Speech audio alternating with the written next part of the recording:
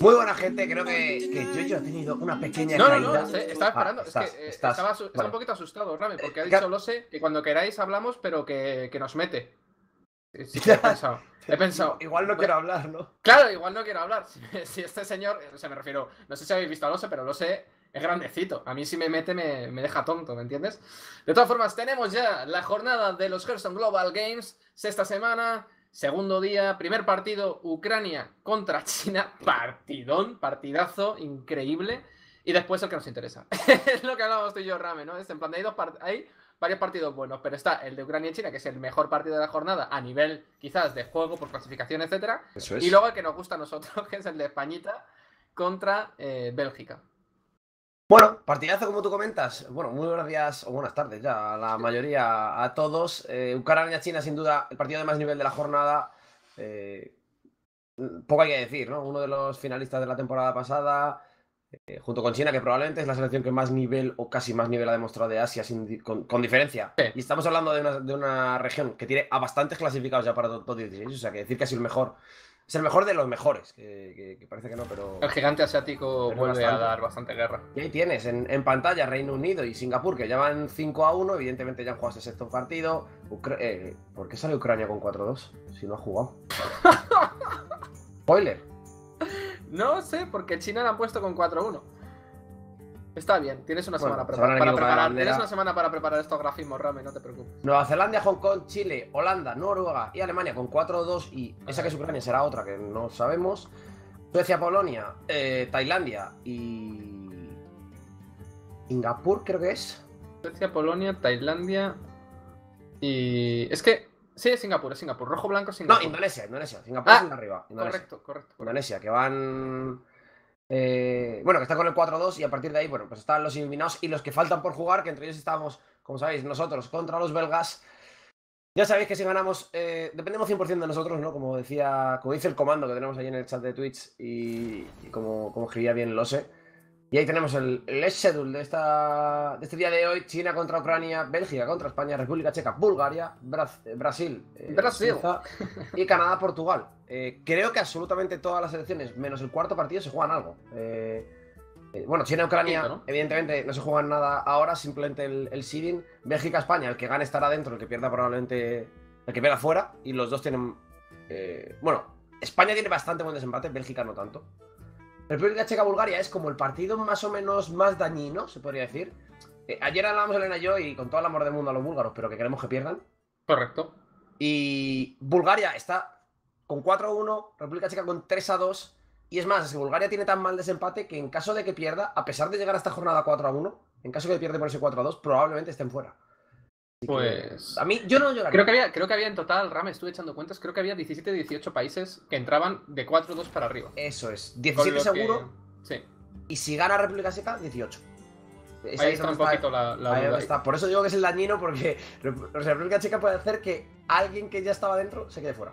Y aquí vemos la selección china, que ha habido un poquito de controversia, pero bueno, tenemos a Liao, Trunks, Yulov y Omega 0 frente a Colento, Insane, Neirea y Olbo. Y la verdad es que asustan ambas selecciones muchísimo. Estamos viendo aquí el caso de China, que supongo que esta ciudad será Pekín, de entender, a lo mejor, ¿no? Siempre me va a quedar la duda, ¿no? No he viajado por allí, no he tenido esa suerte. Pero qué barbaridad, ¿no? La mezcla de contraste que tiene que haber en un país tan grande tiene que ser espectacular de pegarte una rutita de un mes para ver un poco el país. Por otro lado tenemos Ucrania, más pequeñito, más recogido, y en el que siempre esto no sé por qué me recuerda como una especie de granero, ¿no? Está como un silo. En cualquier caso, de estas dos selecciones es difícil hacer apuestas, ¿no? Aquí de normal somos muy Colento Boys, pero es que China ha jugado a un nivel altísimo.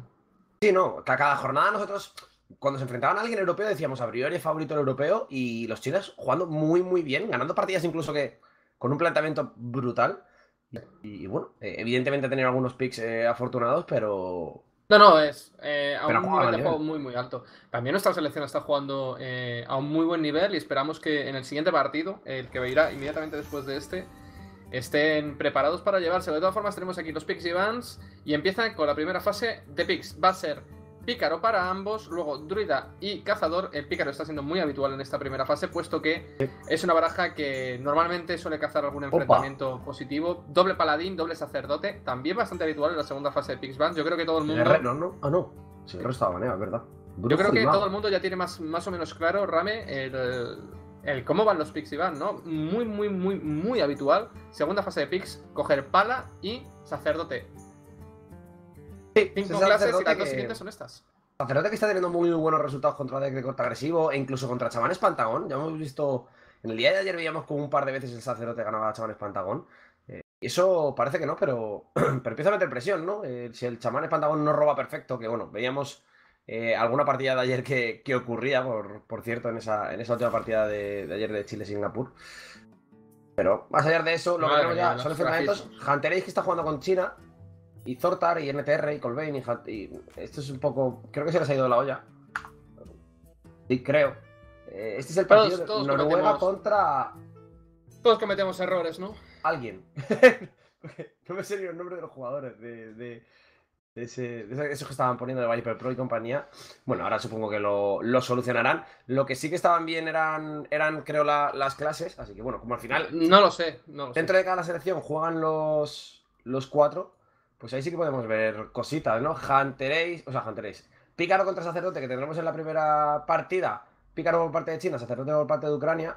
Y luego jugará el Pícaro Ucrania y el Paladín China. Así que bueno, los dos Pícaros que nos los encontramos en las dos primeras partidas. Continuando con un druida contra cazador, sacerdote contra mago y el brujo contra paladín. Que ese brujo contra paladín al final, si es un brujo control por parte de China, bueno, en caso de llegar a esa quinta lo tienen bien.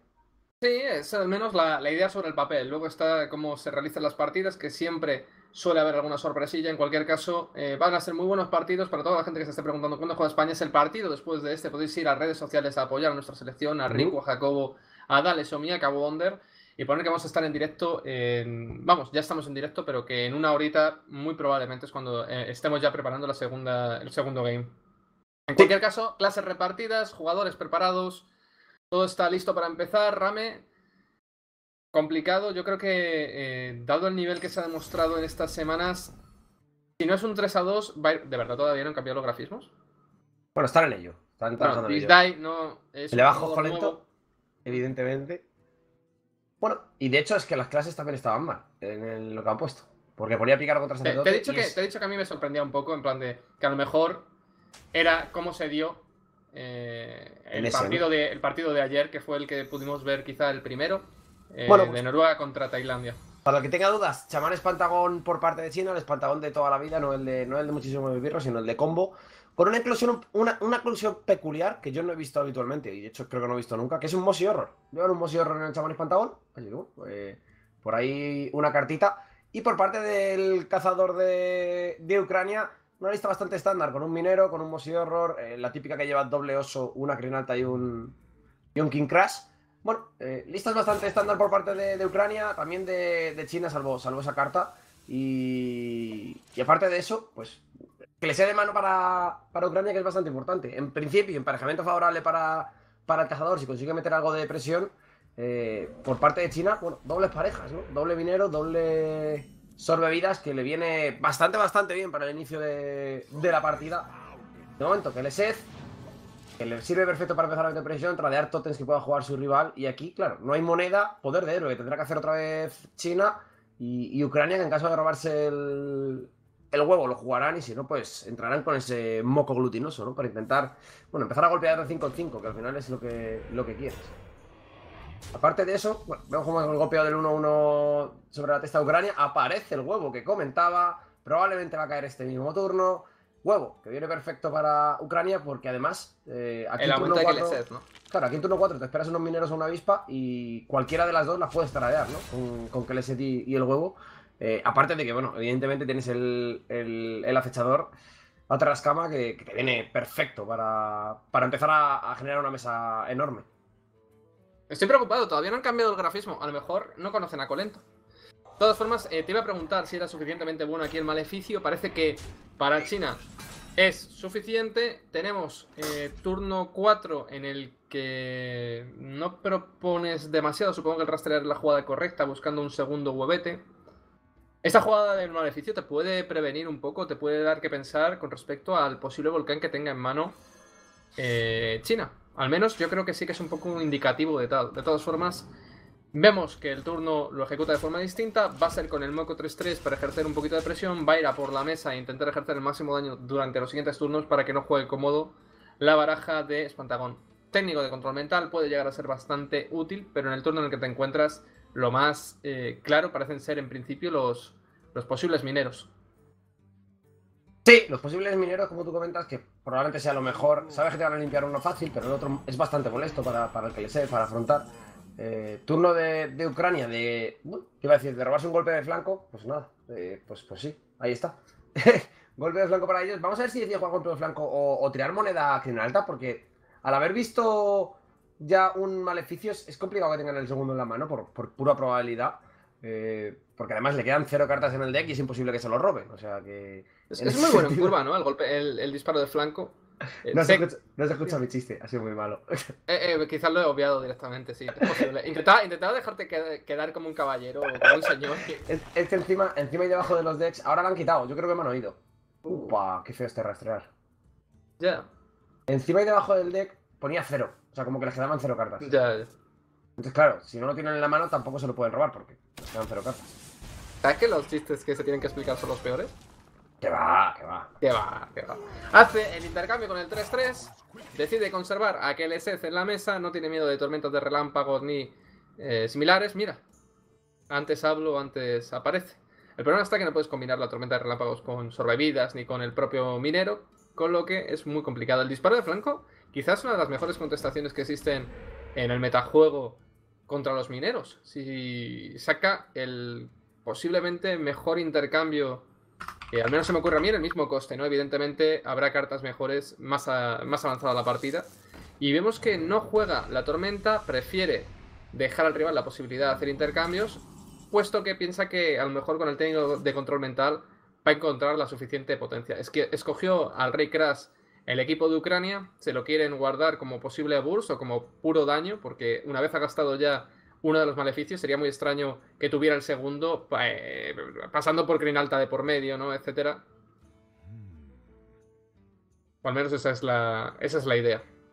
Sí, la verdad es que tienes toda la razón. Vamos a ver si deciden ejecutarlo, porque la verdad es que se lo están pensando bastante. Supongo que sí que lo van a hacer.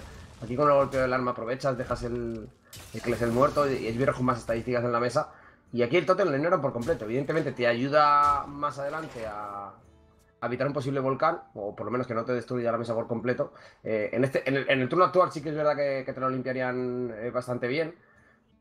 Y probablemente es lo que tenga que hacer aquí China. Ya no solo por las amenazas de la mesa, que puedes lidiar con los mineros, etcétera, etcétera, sino por el posible cubo a una crina alta que te pueda destruir la partida por completo. Vemos aquí el robo de Keleseth. No es influyente, ¿no? Para este turno, aún así puedes jugarlo y desarrollar de nuevo mineros. Lo que quieres es buscar el momento adecuado para el técnico de control mental o quizás para colocar bien la tormenta. El volcán, al fin y al cabo, no te termina de lidiar nunca contra la mesa. Echando un vistazo también a las listas, es importante contar el número de silencios que tiene la baraja de China, que en este caso se trata de un choque de tierra extra junto a los 2 maleficios. Ya ha gastado un maleficio, como recordamos. Importante todo esto. ¿Pasa el sorbevidas otra vez? Por delante de los mineros. ¿A qué crees que se debe? ¿A que los intercambios de Ucrania son demasiado positivos para ellos? ¿O...? Sí, supongo que sí, ¿no? El sobrevidas lidia bien con el 3-3. Sí que es verdad que el 3-1, bueno, tiene un trade bastante bueno. No sé, supongo que los mineros quizá también los quieren guardar por intentar combarlos con Zola y asegurar mejor estadística con el Suderwalk. No lo sé, la verdad. Supongo que es cuestión del planteamiento que estén tomando. Lo que está claro es que aquí el cazador ya puede aplicar 12 de daño a la testa del rival, que es prácticamente la mitad de la vida que le queda, y eso son buenas noticias para la selección ucraniana y para Colento y compañía. Vamos a ver, de todas formas, cómo afrontan el game. Teniendo en cuenta que a la vuelta podrías hacer moneda King Crash y que golpea de 9, dejarle un rango de vidas en el que se te es letal no me parece nada mal, ¿no? Aquí si vuelves a plantar mesa, normalmente la mesa te la van a limpiar con tormenta, con volcán, probablemente te quede algo de la crinalta. Y 9 y 4 de la crinalta son 13. 4 de los 2 bichos de la crinalta son 13. Si ahora consigues quitarle 13 vidas, pues has ganado la partida. Es así de simple. Estaba pensando que sería ya la leche si la inventora risueña, aparte de aumentar ella misma en estadísticas, con que el SS aumentaran los plastatrones, ¿te imaginas? Buah, estaría. Buah. La gente le Sería, explotaría el cerebro, yo sería creo. lo más roto, ¿no? Que se ha visto en mucho tiempo. De Claro, todas aquí formas, mira, por fin, ha vuelto. sí, aquí el Estas volcán que imágenes. no limpia mesa Nope. y es un problema para China porque. Técnico de control mental minero. Es que tienes que hacer técnico, yo creo que técnico y robar criminal alta, si no pierdes. Veremos si es así. Es que te mata el King Crash.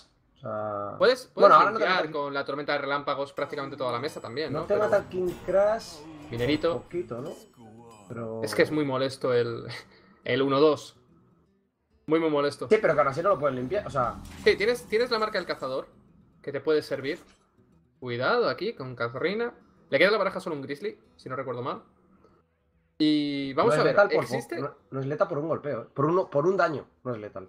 Porque si entre el plastatrón y el arma te pudieras quitar el plastatrón del Claro, rival, sí. era eso. Puedes traspasar todo.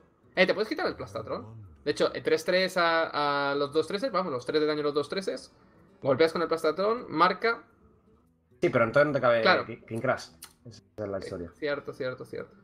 Por eso, mira, si el plastatrón no estuviera un favor que le set, como tú dices, pues casi. Fin de partida.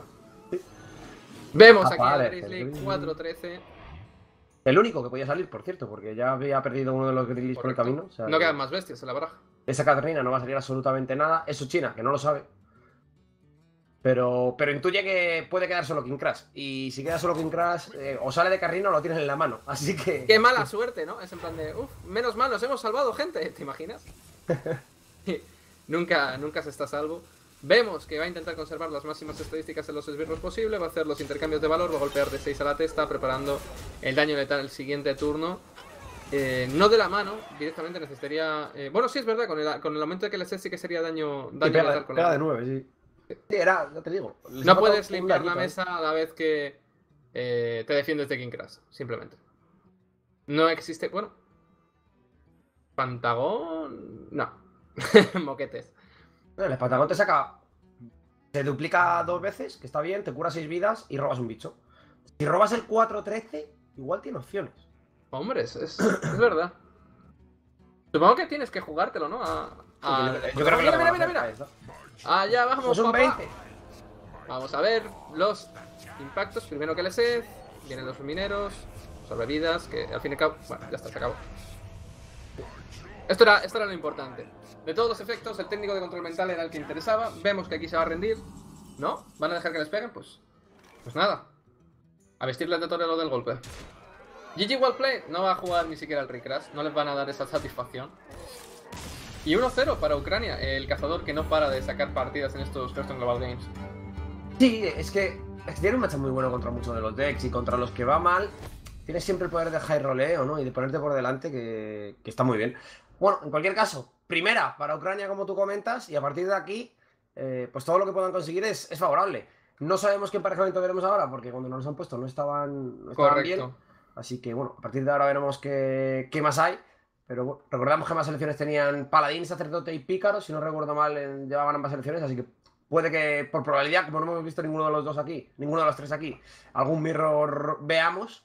Y aparte de eso, pues poco más que añadir. El brujo de China que comentábamos era brujo control, y ahora, bueno, ahí sí que tenemos bien ya lo que van a jugar el chamán, que ahora sí que lo jugará Ucrania, lo jugará Oldboy, y por parte de China Trunks, que intentará ganar con ese druida que en este caso es druida de Maligos, con toga floja. La versión que veíamos ayer jugar a Chile, que bueno, le ganó el guerrero impar copiándole con Azarina todo el combo, pero Singapur creo que fue en el último partido del día de ayer, pero... La versión más extendida, ¿no? Más avariciosa que se está viendo últimamente, con tanto los aullidos como una inventora, junto con la... ¿Cómo se llama en castellano, la de los pétalos? La florista. Florista de no sé qué. Florista de algo es. Yo siempre la llamo florista, porque... florista, la traducción literal sería de sueño pétalo. Eso en el Battlefight siempre le podéis echar un vistazo, que es bastante gracioso. De todas formas, a la gente que esté desde casa, va 1-0, pero el siguiente partido es el de España. Podéis ir a las redes sociales a apoyar el stream, a apoyar también a nuestra selección, sobre todo para que el calorcico se note desde aquí, de los españoles, que en estas cosas solemos volcarnos. y no sabemos cuándo lo vamos a dar. No tenemos el horario exacto porque dependerá siempre de este partido. Evidentemente, parece ser que esto se va a alargar, sobre todo con esta segunda partida. Probablemente incluso lleguemos a ese horario de las 6 o quizás un pelín antes. Bueno, por ahora lo que vemos es que Ucrania saca ese puntito a favor y si tuviéramos que echar un vistazo a la setup completa, ¿qué partidos son interesantes? En principio, que China tiene un brujo, y si no me equivoco era brujo par. Brujo par, sí, eso Sí, es. se va a enfrentar al guerrero control de Ucrania. Guerrero impar de Ucrania. Bueno, emparejamiento peculiar, en el que sí que es verdad que el brujo par puede llegar a meter presión y esbirros lo suficientemente grandes como para molestar al rival. Carta importante en caso de que la lleve China, que es lo que voy a comprobar, el Geist, que sí que llevan y que le puede quitar tanto el ensamblaje mega como, mucho más importante, el embate con escudo, ¿no? Que Ahí es dos de las andan, herramientas. Sí, a ver, al final el ensamblaje mega está bien. El tema es que si o sea, en turno 10 normalmente el brujo par o te ha ganado ya en ese emparejamiento porque te ha quitado todo o el has conseguido removal, cerrarlo. o normalmente ya el guerrero impar se puede poner por delante, ¿no? Porque... Estoy pensando, Rame. Tiene que haber habido también un problema con respecto a los picks, porque si te fijas, el sacerdote no está en China. China no ha escogido sacerdote. Han sido, yo creo, los chamanes los que se han escogido en lugar de los sacerdotes, o el paladín en lugar de el sacerdote. Es interesante, porque claro, toda la fase de picks banks que hemos visto antes era la del Noruega contra Tailandia. Correcto, es verdad. Sí. Cambia mucho el cuento Caperucita cuando... Por eso te he dicho que es curioso, ¿no? Que repitan o que vayan muy similares. Por eso me acordaba yo también. Porque es que lo había visto literalmente ayer. No hay crecimiento salvaje en la mano, lo busca y falla. Sí, no lo encuentra. Este emparejamiento que, bueno, la versión que sale en Hearthstone Replay, ¿no? Ya sabéis. Una página que, bueno, es bastante fiable encontrar a resultados. En leyenda, desde que ha salido la última ampliación, el deck de Druida Maligos tiene un 61, el deck de Toga Floja tiene un 58. La mezcla no sale, pero si los dos son favorables, entiendo que la mezcla también lo es. Así que en principio, favorable para el Druida. Y una de las claves es el naturalizar, que vemos en la mano de China, ¿no? Cuando un deck de combo como el chamán, que necesita robar para robarse las piezas, para encontrar las piezas, tampoco puede robar demasiado, porque si te pones con muchas cartas en la mano, te tiran un naturalizar y te pueden quemar una de las cartas clave. Claro, es como, sí, necesito robar, pero cuidado, que tienes naturalizar y no puedo robar tanto, ¿no? Es como, cuidado. No te deja descargar tan fácil la mano, ¿no? Los totemares de maná, hasta cierto punto, los puedes dejar perfectamente activos si tú eres un jugador chino. Sí. Bueno, aquí y que pone estar contento. Colento contra Leao, que son los que acaban de jugar, evidentemente no son los que están jugando ahora están jugando Trunks contra Allboy, o eso a priori. Pero bueno, entender que evidentemente juegan los 4 jugadores de cada país juntos, así que en eso no hay demasiado problema. Y de momento partida estándar, ¿no? El druida robando, intentando rampear, en este caso no lo ha conseguido. Y el chamán igual, cartas iniciales de acólito, de tótem de maná, de visión lejana para robar. Y a partir de aquí, pues turno 4 mineros avispa y turno 5 cuando empezamos a usar removal. Evidentemente es un deck de combos de tu rival, aquí no va a haber removal. Y aquí puede haber un turno de moneda, nutrir a maná, crecimiento a maná. Sí, hasta cierto punto puede ser interesante, ¿no? Esta jugada. De hecho... Típica jugada. Ni También se lo han pensado. Jugar el crecimiento, se lo está pensando. Pero jugar el crecimiento y esperar a la plaga tampoco hubiera sido del todo descabellado. Evidentemente esta es la más usual, sobre todo teniendo la infestación que te acelera tantísimo la baraja. El tirano arcano lo puedes reservar, no tienes por qué jugarlo en este mismo instante, pero tampoco sería una mala adición a la mesa que nos encontramos. Se lo va a reservar, me gusta este planteamiento, o al menos esta idea por parte de China, puesto que ocuparía un espacio, ¿no? Para la plaga. Eso es, y la plaga... Es innecesario, ¿no? No te aporta nada tenerlo ahora mismo en mesa.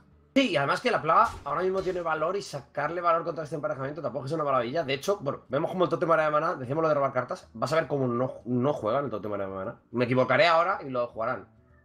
Pero yo apostaría que no lo van a jugar por el tema del naturalizar que decimos, porque... Ya entramos, ya estás entrando en terreno pantanos. Claro, aquí te quedas con 8 o 9 cartas que, bueno, te queman una o dos, que tampoco, que te la puedes jugar, pero a lo mejor no tanto. Pero el problema es que a partir del turno siguiente te tienes que descargar 3 cartas por turno, que es las 2 que te roba tu maná más la que te robas tú. ¿Cómo te quitas 3 cartas con 6 manás de la mano que tienes? Es que es imposible. Así que probablemente veamos tirar una tormenta o algo por el estilo de aire en este turno. No me extrañaría nada, O la sanación. Evidentemente la tormenta te corta incluso más la posibilidad de gastar recursos el próximo turno. Es triste y es duro, pero tampoco quieres utilizar el poder de héroe. Segundo tótem. Cuidadito aquí, se acaba el tiempo. La lluvia de sanación. Es más o menos lo esperado, ¿no? Para tener más posibilidades de jugar cartas, ¿no? Mayores posibilidades de jugar cartas el próximo turno. 8 en la mano de Ucrania ahora mismo. Bueno, un naturalizar le quemaría una. Evidentemente creo que no lo vamos a ver de momento. Como bien decíamos, tampoco jugó el tótem para prevenir la plaga, porque además empeora el volcán, etcétera, ¿no? Hay que jugar siempre con cabeza, chicos. Estos emparejamientos no os cuesta nada y no nos cuesta nada tener en cuenta este tipo de jugadas de continuación. Siempre pensad qué haría Colento, quiere decir Olboy en este caso, que ya por fin le han cambiado el nombre. Y aprender. Siempre podemos sacar algo en claro de los jugadores profesionales, aunque algunas veces ellos también son humanos y pueden cometer errores. Sí. Me gusta la jugada de la plaga junto con el arcano, poder de héroe. No creo que haya mucho más que decir. La pregunta sería también si quieres utilizar el poder de héroe para dañar directamente a uno de los mineros o lo consideras irrelevante. Creo que se van a esperar. Eso te iba a decir. Y no me parece nada mal. Ni siquiera van a jugar esto. Para que no tenga dónde gastar los recursos, ¿no? Correcto. Si tú aquí no juegas nada, no te Las tormentas son peores. Claro. Si te tiran una tormenta, que te la tiren al aire. Si te tiran una rana, que se la tiren a sus bichos. Probablemente en esta partida acabemos viendo una rana a su propio tótem área de mana. No me extrañaría nada. Simplemente por el hecho de que, aunque no se haya robado todas las piezas del combo, no pueden tener más de 8 o 9 cartas en la mano porque tienes un problema. Ahora tienes 9, vas a poder gastar una o dos y te vas a robar otra. O sea, que realmente te vas a poner en 9 en cuanto robes a la vuelta otra vez. Así que vamos a ver lo que decide jugar Ucrania. Porque a mí el planteamiento de China me parece espectacular. Tienes 36 vidas, me pegan de 4 en 4. Yo voy a ir a mi ritmo, ya me robaré toda floja, ya me robé mis historias, ¿no? Qué trabadito todo. Qué molesto. Si juegas el moquete, yo creo que puedes sentirte cómodo con ello. Pero porque no tienes más remedio, no porque quieras. Sí, porque bueno, recordad que estos decks tormenta doble. Estos decks de toda floja cuentan con la rama del árbol del mundo. Y fíjate, doble tormenta. El problema de esta doble tormenta, sí, te vacías un poco la mano, te quedas con 7, más la que roba el tótem de la mana, 8. Pero a la vuelta tienes 3 manas. Correcto. Y tus 3 manas es, bueno, tiro un sí, ya entras en el rango perfecto, ¿no? En el que los naturalizados te pueden hacer daño. Correcto. A ver, lo bueno para Ucrania, que supongo que es el planteamiento que han tenido, es... Vale, por cómo juega China, es muy probable que tengan una infestación en la mano. Ese crecimiento, ese moneda, nutrir crecimiento, no hacer nada durante 2 turnos, tiene pinta. Pero, claro, si te quieren jugar el naturalizar justo a la vuelta, que es el turno 10, o sea, con 10 manas de China, no te juegan la infestación, así que tampoco está tan mal. También te digo, China, si quieres jugar la infestación, tiene 8 cartas en mano. También se tienen que empezar a quitar cartas de la mano. Sí que es verdad que se puede vaciar muy fácilmente un par de ellas haciendo, pues eso, como tú decías, ¿no? Plaga con el elemental. ¿No? Vamos a ver si es lo que deciden o no. Porque tiene problemas. Ambos tienen problemas en la mano, ¿no? O sea, es como... No puedo tirar nada a robar porque me quemo carta. O sea, China porque roba 5 con la infestación. Y Ucrania porque le queman con el naturalizar. Y ahí está. La jugada que no veíamos antes, que tú decías. Perfecto jugado, ¿no? Vale, entonces te has cubierto 4 daños más. Pero has evitado la doble tormenta que te acaban de jugar. Sí, no, ha sido perfecto. La verdad que aquí China... Es una de esas jugadas que se nota que va un paso más allá. Qué horror. Y aquí es el problema. Tira la visión lejana. Si te sale algo que cueste más de 3, no lo puedes jugar. Y tampoco te estás... ¿sabes? A lo mejor es una carta que no quieres jugar ahora. No, claro, y de las que cuestan 3, pues tienes que contar no hay que tantas hay cartas... dos acólitos. Exacto. O sea, que hay cartas que ni siquiera las querría jugar, aunque cueste... Exacto. Yo creo que es un turno de sanación, pero claro. ¿Cuál es el problema, compañeros? Que vuelves a los peores turnos. ¿No quisiste jugar ahora antes el moco? Pues te toca jugarlo ahora. Y si te viene la rama del árbol del mundo, pues a colgarte como los simios. Que fíjate, juegas moco, te quedas con 8, la que roba el tótem hará 9, y aquí ya sí que puede utilizar un naturalizar China porque le va a quitar un par de cartitas. Este era el problema de haber jugado la tormenta antes, ¿no? Aparece, por cierto, sobrevividas, así que de haber jugado esa visión lejana, no hubieran podido jugar sobrevividas, se hubieran quedado con ahora 10, de hecho. Ganándole Mahatma Gandhi style, ¿eh? Sí. Sentado en el suelo Trunks, sin hacer nada, a la espera, un poquito. Podría jugar la bifurcación a daño, por ejemplo. Podría jugar a Malfurión. Podría hacer tantas cosas. Sí, puedes tirar. El Totem siempre lo dejas con vida. Eso seguro. Sí, el naturalizar vamos a ver si decide jugarlo o no. Porque... Solo le quemas 2 cartas todavía. Le quemas 2, claro. solo 2, pero en realidad 2 de 15, si no tienen las piezas del combo en la mano, quemarle gruñida o quemarle sola, o ambas, o quemarle el espantagon es ganar automáticamente. Da igual lo que haga tu rival. O sea, no hay más historia. Es interesante. ¿Va a ser la bifurcación? A mí me gusta particularmente, ¿eh? Aquí lo del daño que tú comentabas. Y ahora veremos si se pone armadura o más daño, más daño. Full ataque. ¿Y con qué lo combina? También esta jugada es muy buena de cara a vaciarte un poquito la mano. Tienes la infestación ahí. Y es flagelo sobre uno de los dos doses, poder de héroe sobre el otro. El resto probablemente a la testa. Eso es ir como un salvaje. 9 y 6 son 15, dejas a tu rival a 14 de vida. Y 14 de vida es o me limpias mesa ahora o te mueres. Ese sí es simple. Y no es tan fácil limpiar esta mesa. Sí que es verdad que puede tirar el volcán Ucrania. Sí, que se ve un poquito venir, además. Ya le estás haciendo hacer a Ucrania lo que tú quieres que haga. O sea, los chinos están consiguiendo que Ucrania hagan lo que China quiere, no lo que Ucrania quiere. Sí, y si juega Gaza, que es otra forma de cortar un poquito. Si juega Gaza, bueno, cada vez que jugase un esbirro, vuelve a llenarse la mano.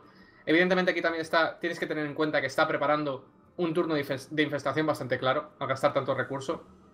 Creo que China ha jugado esta partida a la perfección. Sí, de momento jugándola muy bien.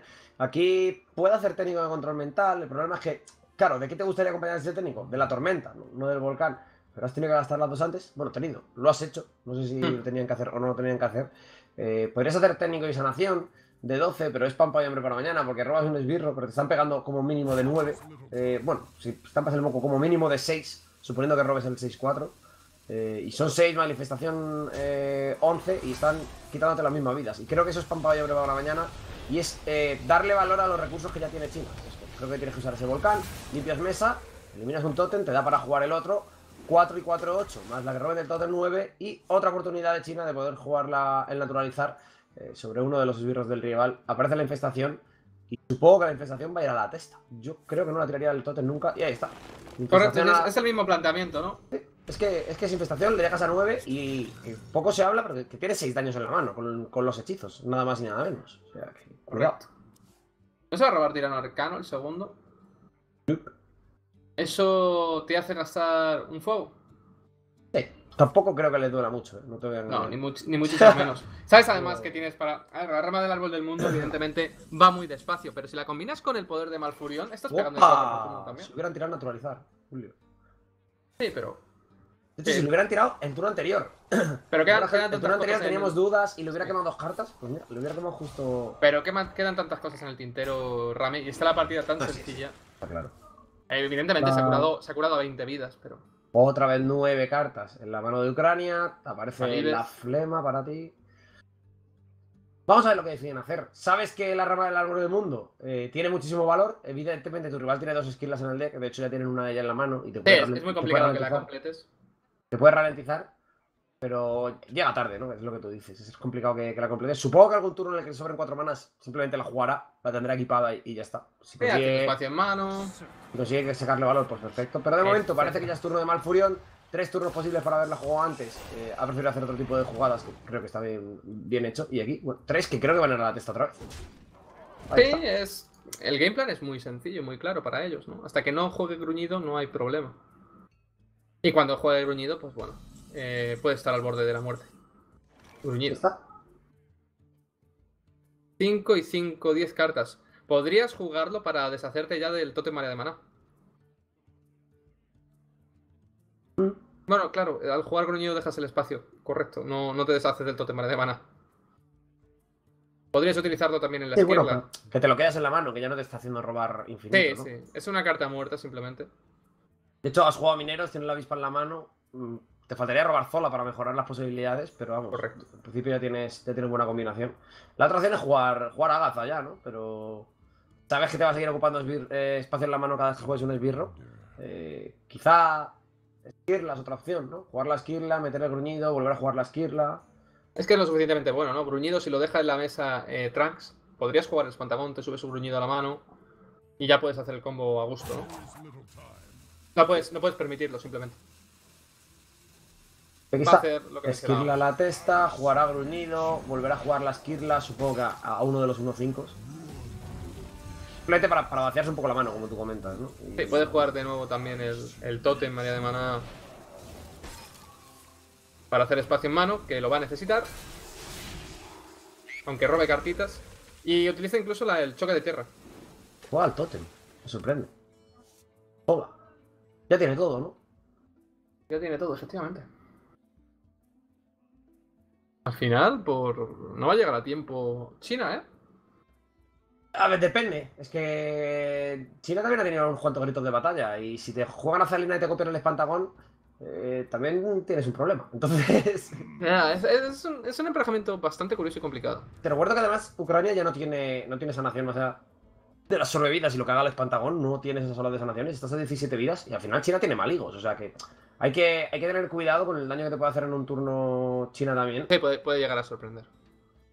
Doble naturalizar ahora en la mano de China, que por cierto, 9 cartas le queda Maligos, la Florista, Azalina y Toga Floja. O sea, sí, todas las cartas importantes. Creo que China juega perfecto, pero claro, si las 4 cartas importantes del deck se te quedan en las 9 últimas.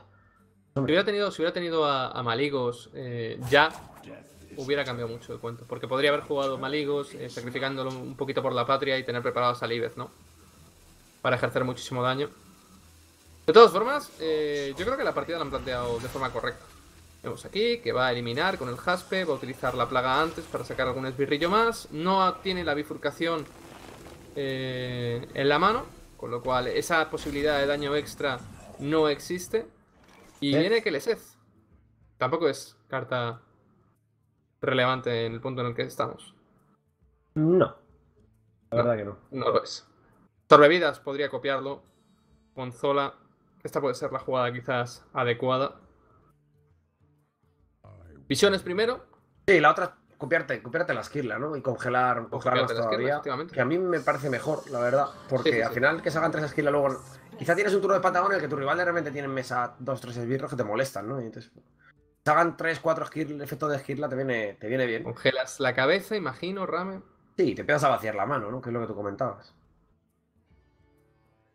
Si bien es cierto que esta mesa que tú estás proponiendo tienes que tener mucho cuidado porque en caso de que juegues el espantagón, o sea, te interesa que te la remuevan, no te interesa conservar todo esto, toda esta morralla.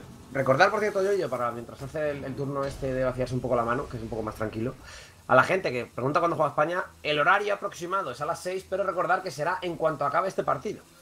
Puede que este partido sea 3-0 y a favor de Ucrania y acabe en media hora. Entonces, tener cuidado con eso, recordar que es justo cuando acabe este, así que los que estáis por el chat, pues bueno, yo no me marcharía, o al menos dejaría esto en segundo plano. ¿No han golpeado con la esquirla? Porque... Eso es extraño, porque tienes que estampar luego toda tu mesa, si quieres jugar espantagón. Sí, y aún así vas justo. Quieres estampar toda tu mesa y aún así vas justo. De hecho, si China nunca juega, o sea, si nunca le matan los bichos, claro, no puede jugar. Ucrania no puede jugar espantagón. Sí, es justo lo que te comento. Que tienes lo de hacer agua gaza y se limpia la mesa entera y ya está. Ya, pero a partir de eso es otro turno extra. Claro, por eso. China es lo que tiene que intentar ganar en ese sentido. Ah, toga floja. Toga floja, que ya aparece. Toga floja. Cuidadito con toga floja. El siguiente turno, ¿no? Podría. Es que es muy raro. Toga floja. La verdad es que es una carta curiosísima. Mucho jiji, jaja, que parece una de esas cartas nunca jugables. Y el druida ya se veía, ¿no? Antes de empezar esta expansión, alguna baraja con toga floja Zalina. Fíjate que yo creo que ya no lo van a jugar en toda la partida, Ya. Porque tienes el mismo número de cartas que tu rival. Te queda Zalina en el deck, que no se lo quieres dar. Mientras tanto, tú sigues siendo agresivo. Y que tiene un toque de marea de mana en la mesa, quiero decir. Te hubiera hecho más ilusión ver a Maligos, aunque fuera tardando un poquito más. Creo que se la puede llevar China por poco, por el turno extra. Fíjate que aquí está obligado, literalmente, Ucrania a hacer agaza, estampar la mesa y hacer agaza. Primero, para no seguir robando con el totem de mana, y segundo, para hacerte hueco, porque si no, no puedes jugar el espantagón. Y cuanto más tardes en jugar el espantagón, más tardas en curarte. Son 19 de salud y ya no hay más sanaciones. Es que más tardas en curarte, que te va a curar el espantagón con los sobrevidas, y más tardas en... O sea, y más probable es que China te haga maligos y sepas que a la vuelta te vas a morir. Muchas veces pierde la baraja de espantagón por este tipo de situaciones. Sí.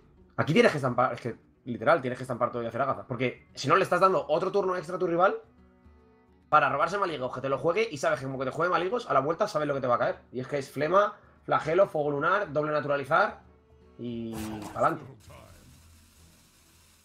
Totalmente. Vemos aquí, golpeo tras golpeo. Ahora la jugada que mencionabas tú, al menos es lo que esperamos nosotros de este turno. Ahí está, limpieza para preparar Espantagón el siguiente turno, sobre todo dejar la mesa con espacio. Y ahora viene el combo. El combo. Sí, no tienes florista, ¿no? Ese es el problema. El problema es que creo que no puedes jugar a Zalina. Podrías jugar a Zalina si pudieras hacer naturalizar a Zalina. Copiarle toda la mano, pero no es el caso. Y eso es un problema. Sí, te refieres a conseguir el máximo número de cartas, ¿no? Claro, y vaciarle a la vez del de Kael, porque tu Azalina, evidentemente tu Espantagón no es tan bueno como el de tu rival, aunque te dé 5 de armadura gracias al efecto de Malfurion cada vez que lo juegas. Está bien. Y entonces necesitas que él coma daño de fatiga, antes que tú, si no, no puedes ganar.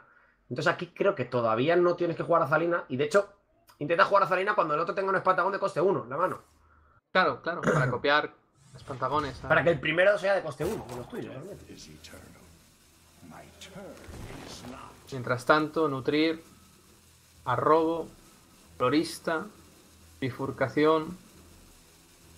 Va a estar cerquita China, pero sobre todo por el orden en el que ha robado bastante horrible, la verdad, el orden. Al principio sí que tuvo fortuna, ¿no? Con ese nutrir, el crecimiento y tal, pero luego ha robado bastante mal. Aquí, que ya veremos el patadón, no, 100%. Se va a ir a 20 días a Ucrania o a 26 si juega... Siempre puede fallar, no olvidemos esto. Claro. Por eso vamos digo, a ver el Espantagón. A 20 o 26. Garras desgarran, mis dientes trituran, rompe el arma. Que les es. Congelación. Skills las que van a salir unas cuantas. ¡Upa! Falla el primero. Como salga Zola ahora. No me lo creo. ¡Falló! Yo. ¡Ha sonado Chof! Ah, no. Ha fallado el Espantagón. Al aro directamente. GG. Le puede limpiar a dos Espantagones con los dos naturalizar. Wow. Y se acaba la partida, yo. ¡Ay, mi madre, el bicho! Lamentable partida, Sinceramente, creo que se merece ganar China. O sea, a ver, no así, porque es muy A ver, tampoco es que Ucrania pudiera haber hecho las cosas distintas, me refiero. El turno de doble tormenta por delante del moco, te quedas con sobrecarga, a la vuelta juegas el moco, te arriesgas a quedarte con a mí no me ha gustado tampoco. A mí me parece bastante horrible, la verdad. Pero bueno, evidentemente son jugadores bastante buenos. Jugar la chispa porque, total, que mata. Se puede. Correcto. Qué pena, qué partida más. Qué final. ¿De qué? ¿Un tirón arcano? Bueno, yo no estaría tampoco muy preocupado. Quiero decir, preocupadísimo, me veo. Qué partida más extraña. Todo lo que hemos... Es como que todo lo que hemos hecho hasta ahora ha dado igual. Sí, además es que encima puedes guardarte un naturalizar, porque... O sea, los naturalizadores. ¿Qué más da? Sí. Haces flagelo y haces el hasp. Sí, técnicamente, ¿qué más da? Esta partida no la pierdes. A ver. Esto es lo de siempre. Hay un hechizo que te descubre un grito de batalla. Si te descubre Espantagón, pues puedes seguir jugando. Vale. Por poder, puede pasar. ¿Vale? Quiero decir, yo supongo que Ucrania no se va a rendir aquí. Juega al bicho, juegas Electra, te da ese hechizo y saca dos Espantagones. ¿Sabes? Claro, por ejemplo. Es que al final tienes que intentar ganar de alguna forma, pues esa es tu forma, ¿no? Sí, es legítima. Imagínate que les sale y ganan. Pues has tenido muy mala suerte antes. Ese no, pero cuidado. A ver, muy lejos. Con Electra. Uf, yo no jugaría Electra, Yo jugaría el acólito. Yo no, porque te pueden liar una... Sí, yo jugaría el acólito. ¿Qué más da? Tú juegas el acólito, el siguiente turno Electra, doblanse de sangre. A ver, que tienen dos naturalizares tu rival. Sí, lo sé, sí, no pasa nada, si no vas a ganar nunca. De hecho, que te van a hacer naturalizares a los dos técnicos y te van a dejar el acólito ahí para empezar a golpeártele, ¿sabes? Sí. Electra, que le da la rock piedras. Bueno. Podría ser peor. Partida sentenciada, ¿no? En principio para... A falta que el acólito le dé Espantagón. Quiero decir, que le dé el grito de batalla en la carta, ¿no? El hechizo que descubre el Aquí ya puedes tirar los dos naturalizares. Tranquilamente, además. O sea, haces naturalizar, le das dos y le queman las otras dos. Y GG. Justo. Pues jugar hasta la flema aquí, si quieres. Que te tiren el volcán. Sí, defensivamente estarías muy a salvo. Puedes hacer lo que quieras. Sí, sí, tal cual. Qué mala suerte por parte de... Pese a todo, aunque digas que para ti China No, no, ha jugado muy mala bien, suerte, pero muy mala suerte, evidentemente, ¿sabes? yo creo que tampoco podía haber jugado muy distinto Ucrania.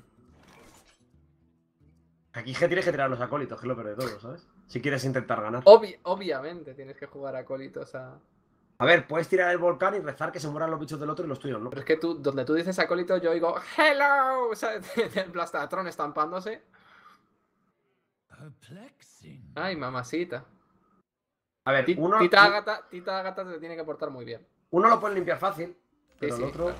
¿Qué están buscando de aquí? ¿Sorbevidas? Sobrevidas, bueno, la verdad es que es un pinardo el sobrevidas. Sí, sí, evidentemente está bien. Está bastante Y de bien. hecho los acólitos también son... O sea, hay un acólito que es un 3-5, quiero Sí, decir. sí, sí. Que un pino es. El problema es que te pegan de uno en uno, como tú dices, los plastatrones, ¿no? Hello. Es que son... Hello. No echábamos de menos... Yo no echaba de menos la carta. Yo sí. A ver. ¡Opa! ¿O para qué? ¿Le convierto los utilisos legendarios? Vale.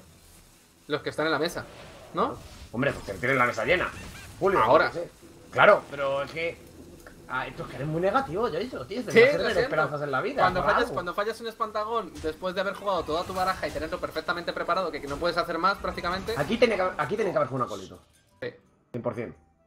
Y a la vuelta juegas el otro, con los dos bichos que te van a sobrevivir, o uno, más el acólito que has jugado. Y mientras tanto, en China. Yo qué sé, te salen 3 King Crash. Le ha ganado la baraja de Maligo sin jugar a Maligo. No, Ni a ni Toma Toma Floja, Floja, ni a Zalina, ni a ni a Zalina, ni Da a igual. nada. La ha ganado de cansino. Sí. No, te va a fallar el combo. No, que me da igual. A mí me viene Te bien, va a me fallar el refiero combo. que- ¿Cuántas veces hemos dicho que pueden jugar el naturalizar para quemarle cartas? Están las dos en la mano. Yo me siento ahora mismo como el Papa. En plan, de como está tardando tanto, es como Opa. dejar que los niños se acerquen a mí, no, pues Está al stream. mal. Sí, está muy bien para combinar con... No, juegas al acólito, obviamente. Porque Sí, lo vas a para que lo vas no a robe transformar. carta. También que... Oye, ¿por qué no le limpiabais a China? Están locos, o sea, les apetece jugársela. Están locos estos romanos. No lo sé. No esperas, ¿no? Este hechizo. Se tienen dos ¿Cuatro, hechizos. cuatro tirantus... Pregunta, ¿4 tirantus te ganan la partida? No, no 1 ni 2, 4.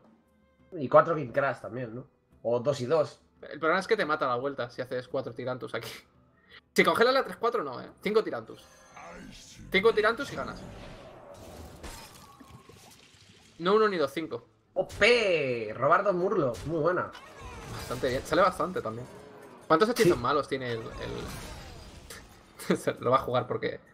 ¿No va a tirar la de transformar en legendario? Ah, Sí, vale. sí, eso primero. Estaba explotando un Vamos cerebro. a ver... ¡Hostia, Dronox! ¿Qué sale de Dronox? Los mineros. ¿no? Pero infinitos mineros, además. Y Ozruk. ¿El caballero de cristal tiene robo de vida? No. No, ¿verdad? No. Era, si robabas vida se ponía otra vez pompa. Correcto. ¿No? ¿Cuántas No sé si legendarias será- malas tiene el juego, no? Si lo piensas. Hombre, Yo a ver, veo es un esto. es un 4-3x4 con escudo divino, tampoco está tan mal. Sí, bueno, pero si fueran 5 tirantus. Aún así no le matabas. Luego afloja, Con la sangre fría quizás. naturalizar y GG. Sí. Easy. Y igual play, vemos que simplemente... Sí, El daño se es comen muy fácil 10, de o sea, ahora contar no de se Toma mueren Floja. porque se comen 10, pero se comen los de la vuelta, son 15 en total. Y GG. Correcto. Vaya combo, Easy. Qué partida. Se rinde Ucrania después de tener una muy mala suerte. Yo creo que los Hearthstone Global Games es donde hemos visto más veces fallar al Espantagón. Más de bad todas las beat. competiciones. Sí. Bueno, no sé si se usa en otro juego de cartas, es que del póker se va, pero más bad beat, ¿no? Que es all-in pre-flop, ¿no? Ases contra doses. 80-20, Trío de patitos. 85-15, pum, el 2 en el flop, ala, para casa. Bad beat, pues eso, un bad beat es esto, que es... Vas por delante el porcentaje de que el Pantagón salga bien, pero no sale bien. Simplemente tuvo mala suerte China después de haber jugado la partida muy bien. También te digo, Sí. ayer les pasó lo mismo, no sé, no me recuerda a qué selección fue, pero cuando tienes un emparejamiento como este, en el que vas tan bien y más o menos tienes la victoria asegurada, si juegas el Pantagón con combo, ninguna selección, o sea, ayer no sé qué selección fue y no lo hizo, puedes hacer gruñido Zola. Sí, es bastante habitual. Lo que Bueno, pasa es que mejor dicho, sí, Zola he gruñido sola para que sea 100% Al revés. seguro. Sí. Al revés, Zola gruñido, mejor dicho. Para subirte una Zola de coste 1 a la mano y tener otra oportunidad si te falla la primera. Vale, sí. Porque haces Espantagón por 9 y tienes Sí, una que zona de coste 1. es una idea muy sencilla, que al principio de la expansión se jugaba mucho más en ese aspecto, cuando las barajas que sabías que tal, pero las barajas de control se han acelerado un poco y todas tienen algún combo mortal, ¿no? Todas las barajas de control tienen alguna combinación de cartas realmente fuerte y eso es a lo que no se quieren exponer. También es verdad que si tú juegas esto, le das bastante claro, ¿no? La posibilidad de coger con Azalina y en ese mismo turno quitarte la idea del espantagón, etcétera, ¿no? Robarte esa parte. Pero bueno, tenemos pausita, 2 minutos y medio. Julov contra Insane, Brujo Par contra Guerrero Impar. A la vuelta, os dejamos con un anuncio de nuestros patrocinadores. Y nada más, chicos. Hasta ahora. Ahora.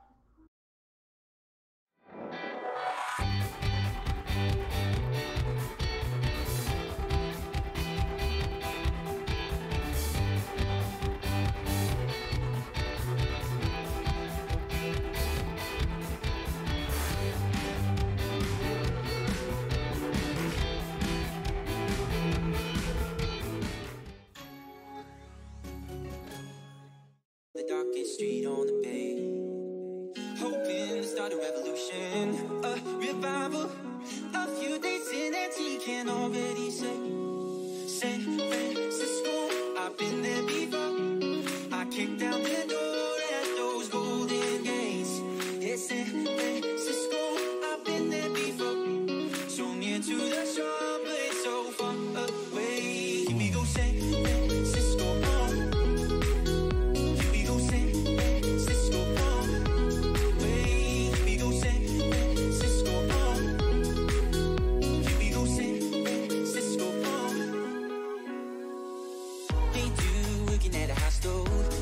September, one room blanket and a Bible, all that he had. Some days never saw the sun on streets so tender, and some nights they felt like fire, so kids going mad. Hey, San Francisco, I've been there before. I kicked down the door at those golden gates. Hey, San Francisco, I've been there before. So near to the shore, but so far away. Here we go, San Francisco. Here we go, San Francisco. Ooh, San Francisco. Here we go, San Francisco. Far away.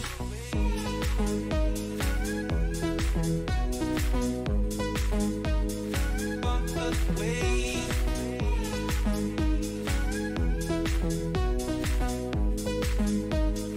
Far away.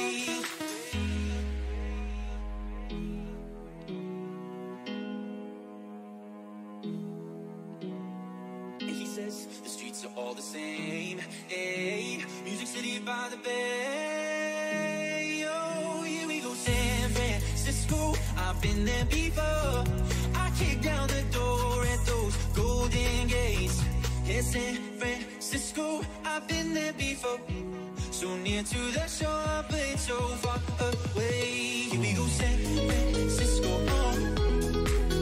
Here we go, San Francisco. El proyecto Armageddon ya disponible, lleva disponible un mes, pero si os parece bien seguir poniéndolo, a mí me parece bien. Rami, ¿a ti te parece bien? A mí me parece perfecto. Es que creo que el límite es lo del típico de chiste. ¿Cuánto tiempo se puede usar un meme hasta que caduca, no? El típico. Sí. Pues hasta el mes. Y salió el 7, pues le quedan 2 días. Justo, Esperemos. si te das cuenta, lo han planificado bien, porque 2 días es justo cuando acaba el suizo de los HGG. Yo creo que todavía lo veremos. Ah, todo pensado. Más. Bueno, esperemos que sea así. De todas formas, tenemos el emparejamiento del que mencionábamos antes, ¿no? Brujo Par contra Guerrero Impar. Y recordamos también que España jugará después de este partido. Ya son casi las 5 de la tarde aquí en la península. 1 hora menos en Canarias. Y la gente que nos está viendo desde Sudamérica, evidentemente, ya oscilaría en muchas menos horas. De todas formas, podéis ir a redes sociales, decir que estamos en directo, dar también las gracias, incluso si os apetece, a nuestros patrocinadores, en este caso a Intel, que es el que nos está abanderando durante esta competición de los Hearthstone Global Games. Sin ellos esto no sería posible y es de bien nacido ser agradecido, con lo cual ahí chapó por su parte. Tenemos a Insane jugando este Guerrero Impar con una mano en la que puede ser interesante buscar una respuesta al gigante. Y además, con 2 de las mejores cartas que le han metido al guerrero en esta expansión, ¿no? El Dinomántico y el Supercolisionador. Me Dos tocó el cartas otro muy día importantes. en arena, Rame. Sí, Dos cartas muy importantes para lidiar contra agro, para lidiar incluso contra control supercolisionador. El dinomático siempre te aporta ese daño extra que te puede faltar para eliminar algún esbirro. Y es que esta última expansión le venía muy bien al guerrero, ¿no? Ensamblaje Omega, Doctor Boom, Dinomántico, Supercolisionador, Ciliax, que también se lleva porque sinergia muy bien con el deck. Al final son 5 cartas que han incluido en un deck que creo que probablemente es el que más cartas nuevas tiene con diferencia. La verdad que sí, es la que más se ha visto reforzada. Y bueno, uno va a querer jugar rápido los embates, el otro va a querer jugar rápido el Geist. Sí, eso es. El Geist de momento que no está en la mano de China, el embate sí que está en la mano de Ucrania. Eso es ensamblaje Omegas, que no me extrañaría nada verlos antes del turno 10, en el que solo puedes quedarte uno de los esbirros que descubres. Simplemente para poder sacarle algo de valor. Y una de las cartas importantes que yo iba a comentar y que justo acaba de aparecer en la mano del Brujo Par y que no se suele ver habitualmente, el tema de las sombras. No es la primera vez que la utilizan, creo. Además de la propia selección de China, es muy interesante, ¿no? Es una carta que antes era un must y que pasó al olvido un poquito por el profanar, pasó un poquito al olvido también por las nuevas apariciones de cartas interesantes que cubrían esos huecos, como la Matista, etcétera. Demasiado removal y muy bueno había, ¿no? Y es como que... Ah, bárbaro, es una carta bárbara. Quizás veamos aquí el propio ensamblaje Omega que combina bien en curva. Ahí está. Seguramente ahí está, ensamblaje Omega. ¡Oh, Aparece la piñatita! piñata. La piñata del Fornite, que dicen, ¿no? Algunos. No creo. Hombre, la idea está sacar el Fornite 100%. O sea, a mí no me gusta, ojo, pero el Fortnite, pero... ¿No te gusta? Yo he jugado alguna vez. Alguna parte... Es que... Es divertido. Para verlo como espectador... ¡Wow! Se queda en el... No me triunfa y... Se queda el 5-1. Ah, yo verlo no veo todo. No podría. Llegado a este punto, ¿juegas al gigante? Supongo que sí, ¿no? Y te comes el embate y ya está. Es un poco lo que hay, supongo. Qué lástima, ¿eh? No es que te lo mate por poquito, ¿no? Es que te lo explota con facilidad. No, que le hace 12, si quiere. O sea, que te mata a él y la mitad del siguiente. De hecho, si nos ponemos quisquillosos, le hace 13. Si le da por ponerse burro, sí. No había manera de que sobreviviese. Aún así, es una de las salidas que siempre te tienes que quedar este gigante montés con el brujo par. Una de las razones por la que la baraja es tan fuerte. Y aquí lo que vamos a ver es una de las razones por las que también se juega Draco Crepuscular con estadísticas al máximo. ¿Embate al top deck? Uy. Cerca, casi. Prole de cuerno atroz. Que bueno. No es fantástico como tal. Pero sí que es un buen esbirro, ¿no? En curva. Pues sí, ¿no? No muere ante el Draco Crepuscular, es el único que tiene en la mano que no muere ante este. Sí que es verdad que la combinación de Dinomántico en un turno, junto con el robot que han cogido el descubrir, podrían eliminar entre los dos esos 5 daños de uno y 5 daños del otro al 4-10, pero claro, sabemos que hay sanaciones de esbirros por el camino en el brujo par y quizá era arriesgarse demasiado en ese sentido. De momento, partida que está intentando plantear a presión el brujo y el guerrero cogiendo removal hasta de los descubribles, ¿no? Este furibundo a 0, pues no deja de ser un esbirro que pega de 5 y se estampa, y ya está. Sí, es un esbirro honesto, que me gusta a mí decir, ¿no? Tiene muy claro cuál es su función y la cumple a la perfección, a las mil maravillas. El proyecto demoníaco puede llegar a ser interesante en algún punto de partida, ¿no? Realmente, ¿no? Contra la baraja precisamente de Ucrania. Supongo que más adelante, si tú no te robas el Gaze y sacas el ensamblaje Omega y tal, te puedes llegar a molestar un poco, ¿no? Cuando creas que le quedan pocos esbirros.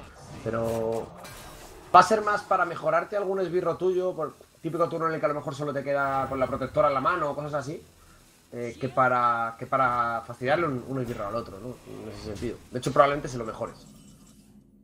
En ese sentido aparece. Ahora la prueba de Cornatro.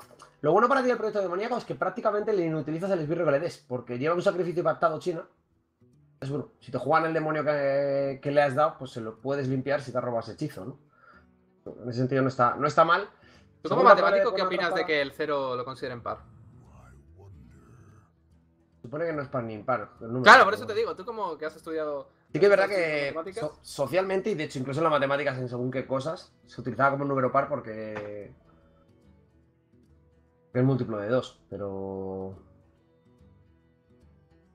Ahí dejo el pensamiento para que la gente... O sea, hay una definición de par que no es la oficial, pero que es la que usa la mayoría de la gente, que un número es par si es múltiplo de 2. Ya. Y es impar si es múltiplo de 2 más 1. Y en este caso, pues el 0 es múltiplo de 2. Yo no estoy de acuerdo, yo estoy en contra del, del 0 como número par. Entonces, entiendo que lo hagan. Sí. Esté bien hecho o no, ya. Para la gente, ¿no? Que quiera mandar aquí una... firmar, ¿no? En plan de una lista para decir, en plan de... El 0 no vale como número par, tal. Blizzard, te odio, ¿no? En plan de... Y dar un portazo como si fueran un adolescente. Yo me imagino tal cual. Pero aquí vemos lo que hablábamos antes, ¿no? El sacrificio pactado como carta par. Y... La gente tiene dudas si 0 es múltiplo de 2. Sí, está Y claro, la gente dice... Hay uno que dice múltiplo de 2, de 3, claro, es múltiplo de todo, Claro. pero entre ellos de 2. O sea, 2 por 0 es 0. Entonces el 0 es múltiplo de 2, evidentemente. Lo es de todo, pero la definición social es que un número, si es múltiplo de 2, es par. Correcto. 0 es múltiplo de 2, sí. Que lo sea de lo demás, da igual. ¿Es múltiplo de 2? Sí, es par. Ya está. Entonces, Es honesto, es de nuevo otro, como el, esto es como el todo, furibundo ¿eh? de magma. Yo no estoy de de acuerdo, Hierro. pero entiendo que lo hagan. Entonces, bueno, pues, como si le tienes que otorgar par o impar y no lo puedes dejar en un limbo, siempre le otorgo par, eso está claro. O sea, si estoy obligado, le voy a otorgar par siempre, y ya está. Un poco lo que hay. De cualquier forma, se está volviendo loca la gente. Empiezan a golpear a la testa del rival. Intentando bajar la vida del guerrero, sobre todo bajar ese rango de armadura, ¿no? Para que no te duela tanto un aluvión. Va a intentar seguir metiendo presión el brujo, pero sin meter de más. De hecho, yo creo que nunca van a juntar más de 3 esbirros por el tema de que la camorra de China no tenga demasiado Sí. valor. El técnico de o sea, de control, Ucrania, perdón, no etcétera. tenga demasiado valor. Y el técnico de control mental. Eso es que, por cierto, aparece por ahí el Barbarrosa. Oh, qué bueno es el... Supercolisionador, que te queda bastante bien este turno. Exacto. Y probablemente sea lo que veamos. Y a partir de aquí, si tienen algún turno más o menos tranquilo, que va a ser difícil, jugar Qué a buena menos es esta Dortmund, carta. supongo. Qué buena es esta carta. Y qué importante es la colocación, espectacular. jugando en contra del guerrero impar. Aunque al final, como no te sobrevive apenas más de 2 esbirros, pues siempre se acaba chocando. Pero es una carta maravillosa, el supercolisionador. La verdad que... de las que son muy potentes, da igual en qué lista la juegues. Y tenemos opciones para China. No de las que te hacen sentir bien, pero esas llamas infernales pueden remover el 3-2, golpear de 6 a la cabeza, empezar a ser agresivo. Es un mal necesario, quizás. Es un mal necesario. Y nos pregunta incluso nuestro propio realizador. No ha atacado, ¿no? Con el Dino. Para evitar bajar de vidas al brujo par, ¿no? Para salvarle de esos rango 15 de vidas en el que se convierten los engarfiados en 7-7. Sí, es la idea. Y ese coste 4 que tiene en la mano, bueno, de momento no quieres, hasta que no tengas respuestas buenas, no quieres que te salgas un 7-7. Ahora que va a caer ese anime, bueno, así seguro. Vamos a ver qué carta le da a China, porque va a ser bastante importante de ver, pues a Frostborn o algo por el estilo, le vendrá bastante bien. Vamos a ver cuál es la que cae. Agonía de escarcha. Agonía de escarcha, perfecta para China. Sé que te duele que la llame así, pero es... No, es que no me acordaba el nombre en castellano. Es que el O sea, castellano... si no lo hubiera dicho, pero no me acordaba. No te voy a Luego me echan la bronca, si no, Rame. Si digo No. tradear también me se enfada. No te voy a engañar. Aquí puedes jugar el furibundo de acero, ¿no? Furibundo de acero, estampas el dinamántico, te das armadura. Tú sigues a tu rollo, que es... Yo me doy chapa y en fatiga te gano. Y ya está. O sea, evidentemente el guerrero solo puede ganar esto. O sea, no lo va a ganar. A ver, no lo va a ganar. Vamos a ver. Depende de lo que saca Doctor Boom, etcétera. Pero no lo va a ganar estampando bichos a la testa del rival. No. Lo va a ganar... Con calma, paciencia. Quitándole todas, o sea, si tú le eliminas todas las amenazas al brujo, no te gana. Eso es lo que va a hacer el guerrero, o va a intentar. De momento lo está consiguiendo de una forma bastante eficiente, le sigue quedando una camorra, le queda un aluvión en mano, otros tantos en el deck, así que bastante bueno para él. Aparece ese Mossy Horror que no aporta nada. Vamos a ver si vemos la agonía de escarcha aquí para limpiar el 3-3. Sí, agonía de escarcha y posible Gul'dan en el siguiente turno. Ahí está. No sé yo si se lanzará a hacer proyecto demoníaco porque le sobra maná y no quiere robar. Pero es que perder el engarfiado es duro, ¿no? Al 50%, supongo. Ya. Es un poco la idea. Va a gastar el profanar, ¿no? Es una carta muerta. Algo tenía que usar por el camino. Evidentemente, el proyecto demoníaco al menos le servía de algo, ¿no? Al menos como información. Y en este caso... Claro, ¿en esta partida juegas Doctor Boom? ¿O no te hace falta? No creo que tengas especial interés en ello. De hecho, me pregunto incluso si tienes especial interés en jugar al bloquear con escudo en el punto de partida en el que te encuentras. Ciliax tampoco es que sea del todo necesario ahora. Podrías darte check perfectamente, ¿no? Podrías pasar turno dando al poder de héroe sin sentirte en exceso mal. El Doctor Boom puede ser interesante si Pero si planteas la partida a fatiga, ya sé que quedan muchísimas cartas por camino, pero es de lo que trata esta baraja. No creo que tengas excesiva prisa, pero va a ser al final el Dr. Boom, pensando a lo mejor en esos robots que puedas descubrir y esos efectos extra. La verdad que si se ajustan bien los poderes de héroe, te puede ser muy positivo. De hecho, el peor poder de héroe, quizás contra la baraja que tienes enfrente, ya lo has pasado ahora. Bueno, vamos a ver de todas formas si le puede servir de algo este que había ahora, ¿no? De los 3 robots. Supongo que con el supercolisionador y tal le puede venir bien. Cilia, recordad que puede con el magnetismo puede combinar con uno de estos robots y convertirse en un 4-3, que no está mal. Vamos a ver de todas formas qué juega aquí China, porque quizá estaba muy claro el turno de Gul'dan, pero ese infernal aterrador no deja de ser un demonio y a lo mejor lo quieres jugar antes, ¿no? Y ahí está. Poder de héroe de momento, infernal aterrador que va a caer aquí. Justo a 15. Quizá el doble engarfiado podría llegar a ocurrir a la vuelta, ¿no? Y luego ya Gul'dan, no te eliminen esa mesa, ¿no? Vamos a ver si es así o no. La matista, que se bufa un poquito, se hace 5 de daño. Aquí pegan con la agonía a la testa, no tienen ningún tipo de reparo respecto a esto.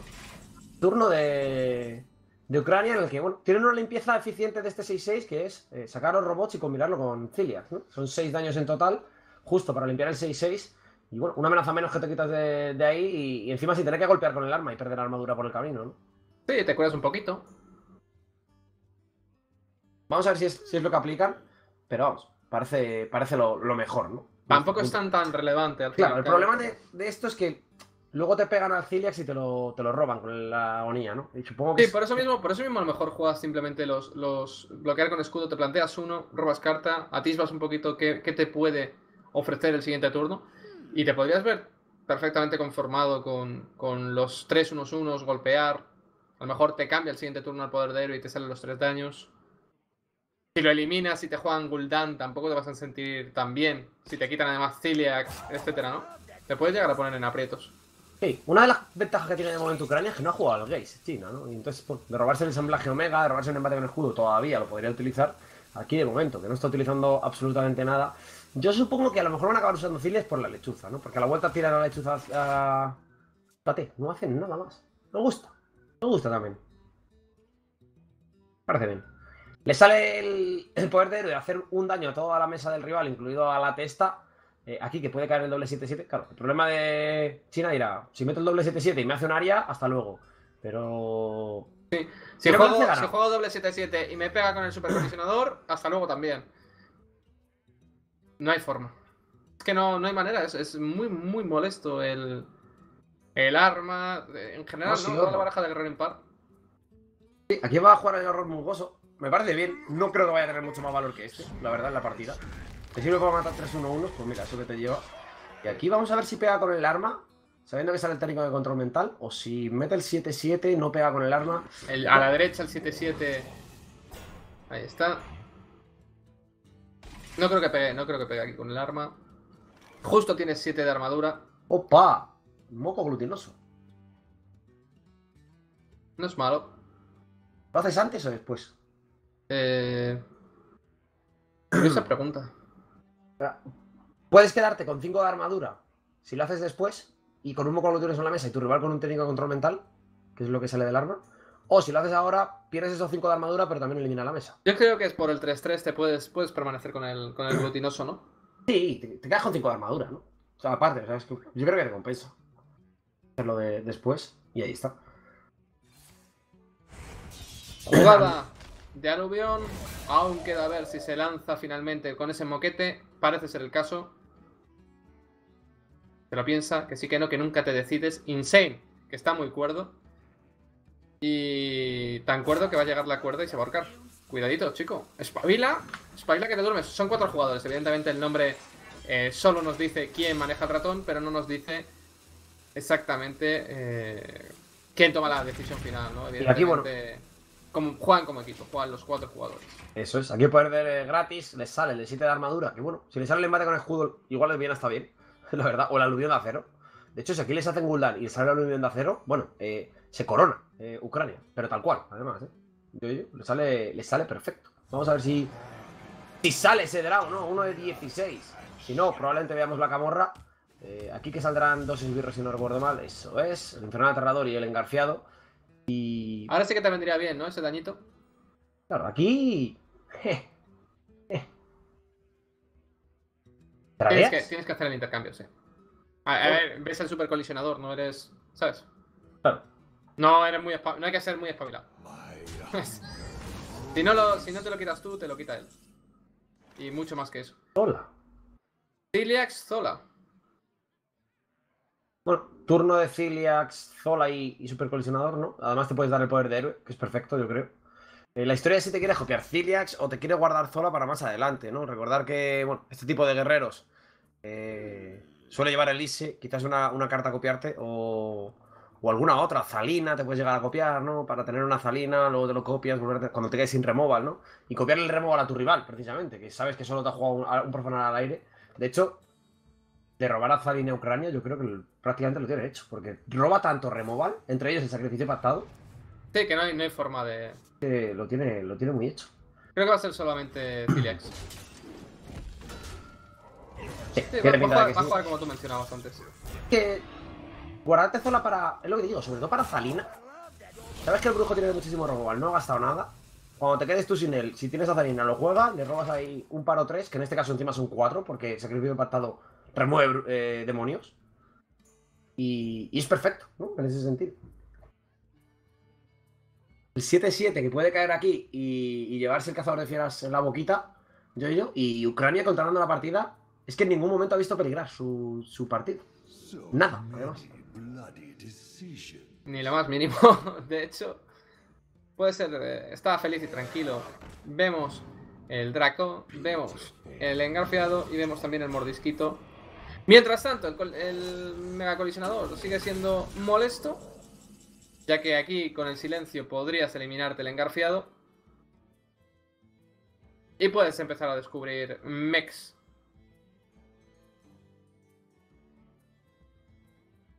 ¿Tendrá cada nombre? Estoy pensando, el poder de héroe de Doctor Boom tendrá cada uno un nombre diferente, ¿no? Cada habilidad. Y tienes otro. Lo que podría ser la tercera dinomática. Tienes también el de seguridad y tienes la bomba Goblin que evidentemente no vas a coger. Yo creo que tanto la dinomática como el de seguridad son lo suficientemente buenos. La dinomática evidentemente te es incluso mejor porque puedes silenciar el Draco y limpias por completo la mesa, aunque simplemente con la dinomática ya te vale, ¿no? Aquí yo estaba pensando que te faltaba más daño, pero... Nada, es espectacular. De hecho, aquí puede que se plantee jugar Zola. Decía yo lo de Zola Zalina, evidentemente es imposible jugar, mi cabeza funciona como quiere a veces. Juegas a Zalina, pierdes Zola. Claro, sí, pierdes. Evidentemente. Y aquí copiarte la dinomática quizás es una opción, ¿no? En este punto. Me ha sorprendido sinceramente que no jugaran el cazador de fieras, porque no hay más esbirros, creo, a los que tarjetear. El Rix Anime te lo han jugado los dos goles engarfiados. Pero ha preferido hacerlo así. Y la dinomática aquí vamos a ver cómo cae, ¿no? En este sentido.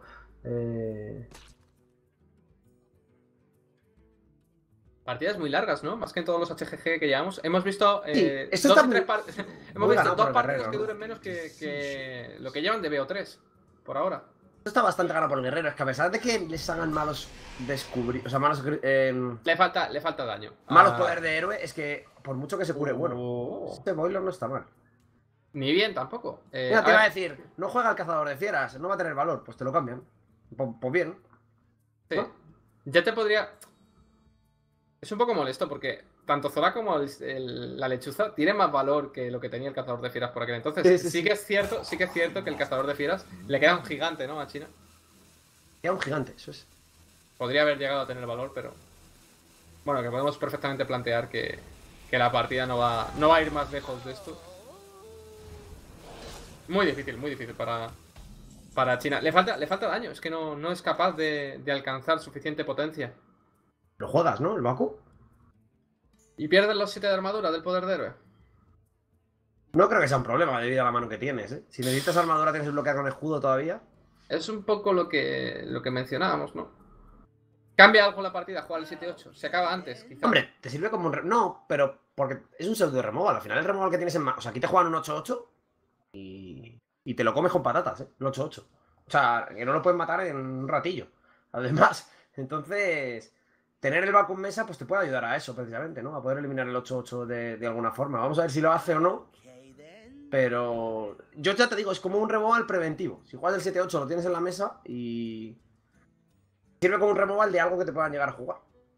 Además, sabes que tiene un boiler en la mano, porque se muestra cuando sale el pacto demoníaco este. I love. Decía el Dr. Boom. Siente cosas muy, muy profundas, ¿no? Por sus experimentos. Que no se haya pasado todavía la aventura de los puzzles, etcétera. Curioso. Que se siente invitado. Es lo que te digo, es... ¿Qué quieres? ¿Un 7-8 o 7 de armadura? Pues él está de acuerdo conmigo, ¿no? Sí, pero ahora te juegan un gigante aquí. ¿Y qué haces contra el gigante? O el boiler, que sabes que lo tiene. Sí. Aquí teniendo el 7-8 en la mesa. A ver, el boiler, pues bueno, ¿no? Está bien. De hecho, mira, teniendo el 7-8 en la mesa, limpiabas. Solo dejabas los avisarios. Si no te digo lo contrario. Por eso, o sea, lo vas a jugar ahora. Y Porque tampoco te has jugado al 3-9, pero no has jugado antes. Pero es que ahora es más fácil de remover, porque tiene más esbirros en la mesa él, entonces. Y no te digo lo contrario. Solo te digo que tampoco es tan... ¿Sabes? A la hora de la partida, prefieren tener los 7 de armadura. Jugarán después Baku. Y supongo que se lo removerán. Y nada más. Con el poder de héroe y los 2 esbirros y curarás el boiler, supongo. Y aún así estará bien para Ucrania. ¿No? Bueno, ni eso, ni siquiera. Es que... bueno. Creo que quieren quitarle toda la armadura, pero no, te da igual, porque le salen los 7 de armadura otra Y vez. con el segundo super colisionador, el silencio, pues ya estaría. Lo está intentando, chino. No, sí, claro, claro. Sí. Ay, la gente le veo muy nerviosos. España juega después, así que podéis estar tranquilos. Podéis estar tranquilos que España juega después de este BO5. Así que no puede haber ni spoiler. Este sería de los que trolearía a esa gente. ¿Cómo trolear? De los que dicen cuando juega España, no, ¿vale? Porque pero de los que dicen ya ha jugado España, ¿cuánto han quedado? Les pondría un resultado. Les pondría 3-2 han perdido. 2-3. Yo sería de esos, lo reconozco. La verdad. Yo, por suerte, o sea, por suerte para ti que no lo pones, yo banearía a esas personas, a lo mejor. ¿Por qué? Por listos, por graciosos. No es spoiler. Escúchame, si tengo un mal día, le baneo. Así. Pero no es spoiler. Si hago spoiler, sí, pero sin spoiler. Y después, tomar el pelo a la gente que viene de buena fe, chico, no sé. Hay que ser mala persona. Pero es un chascarrillo cariñoso. A ti te baneaba el primero. Es el primero en caer. Tenemos aquí la jugada que no quiere hacer Ucrania todavía, no sé muy bien por qué, a lo mejor están pensando más allá, ¿no? Más lejos de lo que nuestra imaginación es capaz de llegar, Rame. Yo creo que lo están haciendo por nosotros. Quieren que todo el mundo posible llegue al stream para poder ver a España. Aquí dejas el trabajo a las 5 y tal. Claro, dejas el 4-4 vivo. Sí. Y te aseguras de eliminar a los otros dos siempre, ¿no? Sí, claro, si no tiene...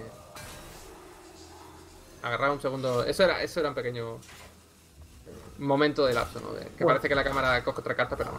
En el guardián apocalíptico no lo va a jugar. 7 de armadura.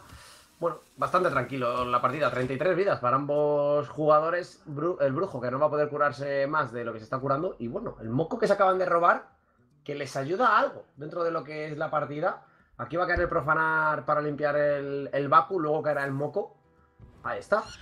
Baku que se queda con 3 de salud, lo limpias, cae el moco, pegas de 4 a la cara y bueno, por lo menos planteas 2 amenazas que son ligeramente molestas al menos para Ucrania. Un 4-2 y un 3-2, aparte del homúnculo, ahí está. Turno de Ucrania en el que te planteas que la camorra tenga más valor que este turno. Porque yo creo que no. Tristemente, ¿no? Y Ucrania tampoco ha tardado mucho en darse cuenta, ¿eh? ¿Qué chicos más avispados, Rame? Listos. Qué listos son, ¿eh? ¿Cómo les gusta a la gente del este, eh? Qué fríos, qué rápido lo ven las cosas. Pero son 4, ¿no? Al fin y al cabo se tienen que poner de acuerdo. ¿Cómo se dirá camorra en ucraniano? Tú que eres un hombre de mundo, que has estado... Harharsan. Claro. Sí, Claro. justo. Harharsan. Búscalo. Correctísimo. Búscalo. ¿Tú has estado en Ucrania alguna vez? Pues no. Por desgracia no, porque sí que me gustaría. ¿Cuánta gente este. del chat ha estado en Ucrania? A mí me gustaría ir al este. No sé si a Ucrania en particular, pero. Para tener memorias de allí. Memorias del este. Espero que te mutes durante... Me gusta la película, queda de no partida. puedo evitarla, me gusta mucho.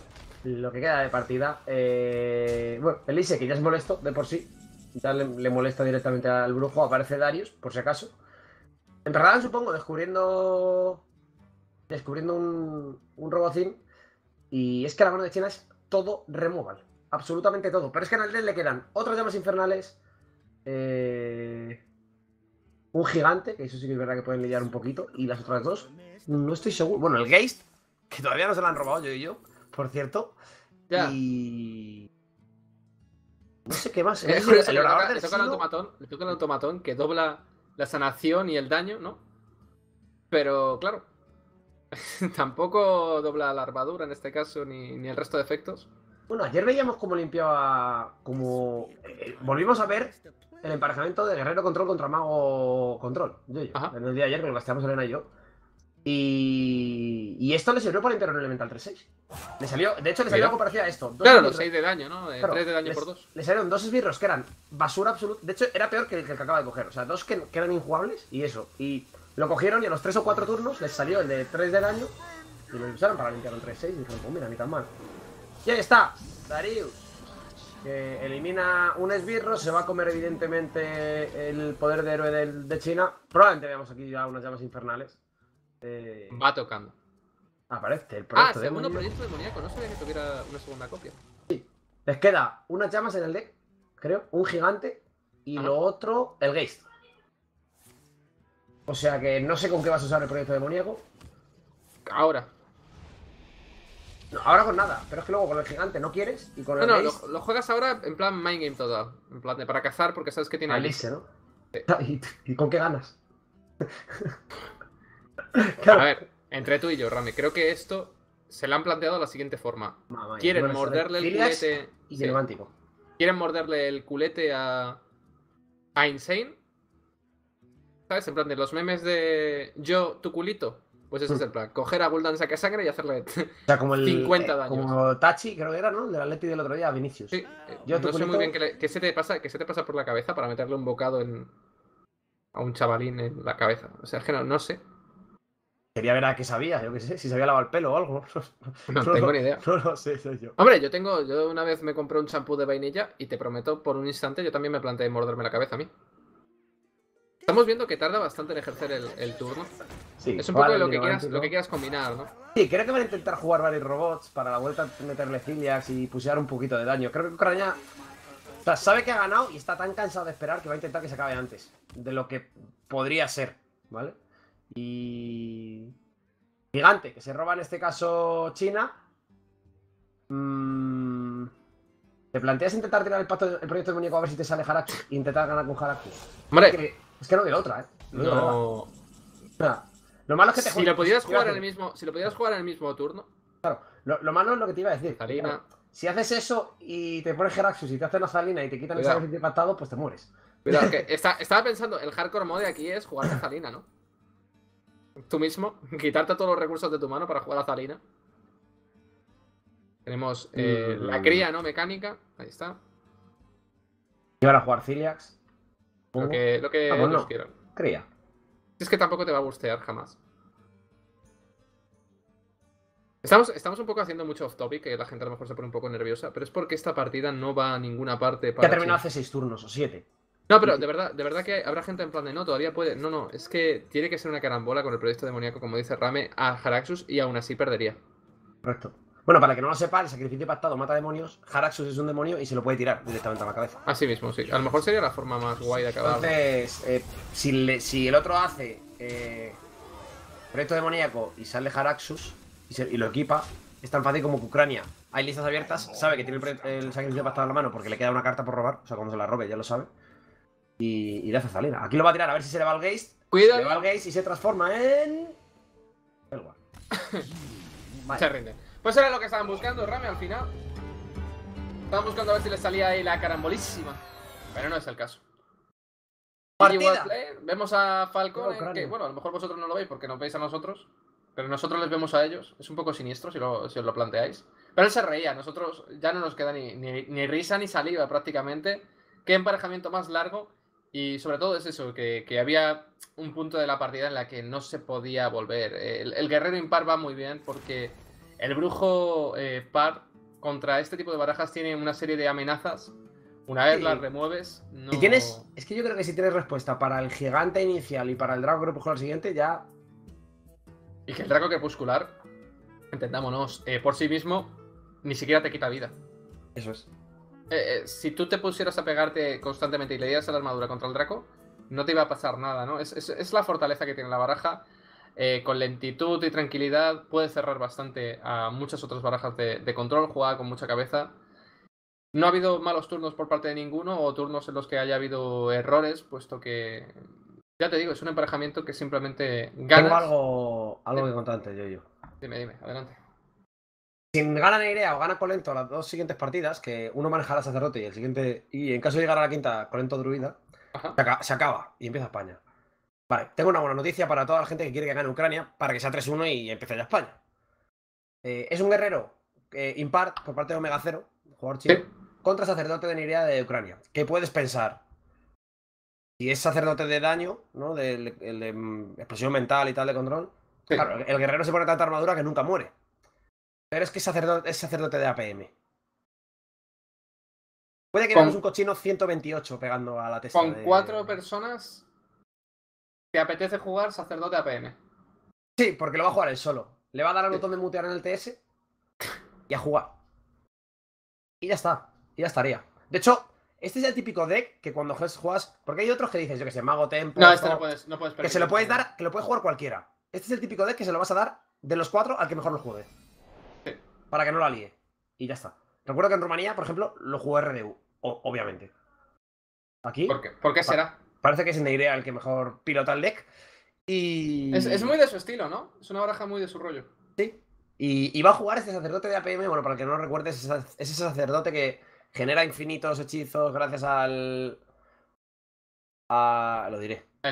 ¿Cómo se llama? El sujeto de laboratorio. Sujeto de pruebas. Sujeto de pruebas. Sí. Y bueno, que con Clonancio se roba los últimos alientos, gente de eso está el sujeto de pruebas. Y acaba ganando, pues haciendo un cochino 1.57. Bueno, 57 justo no, pero 1.64. Y dándole la vuelta con el patas arriba para golpear de 64, ¿no? O varios cochinos que pegan de 32, o etcétera, etcétera. Lo que te apetezca un poco. Técnicamente es free win, yo creo, para el sacerdote. Pero.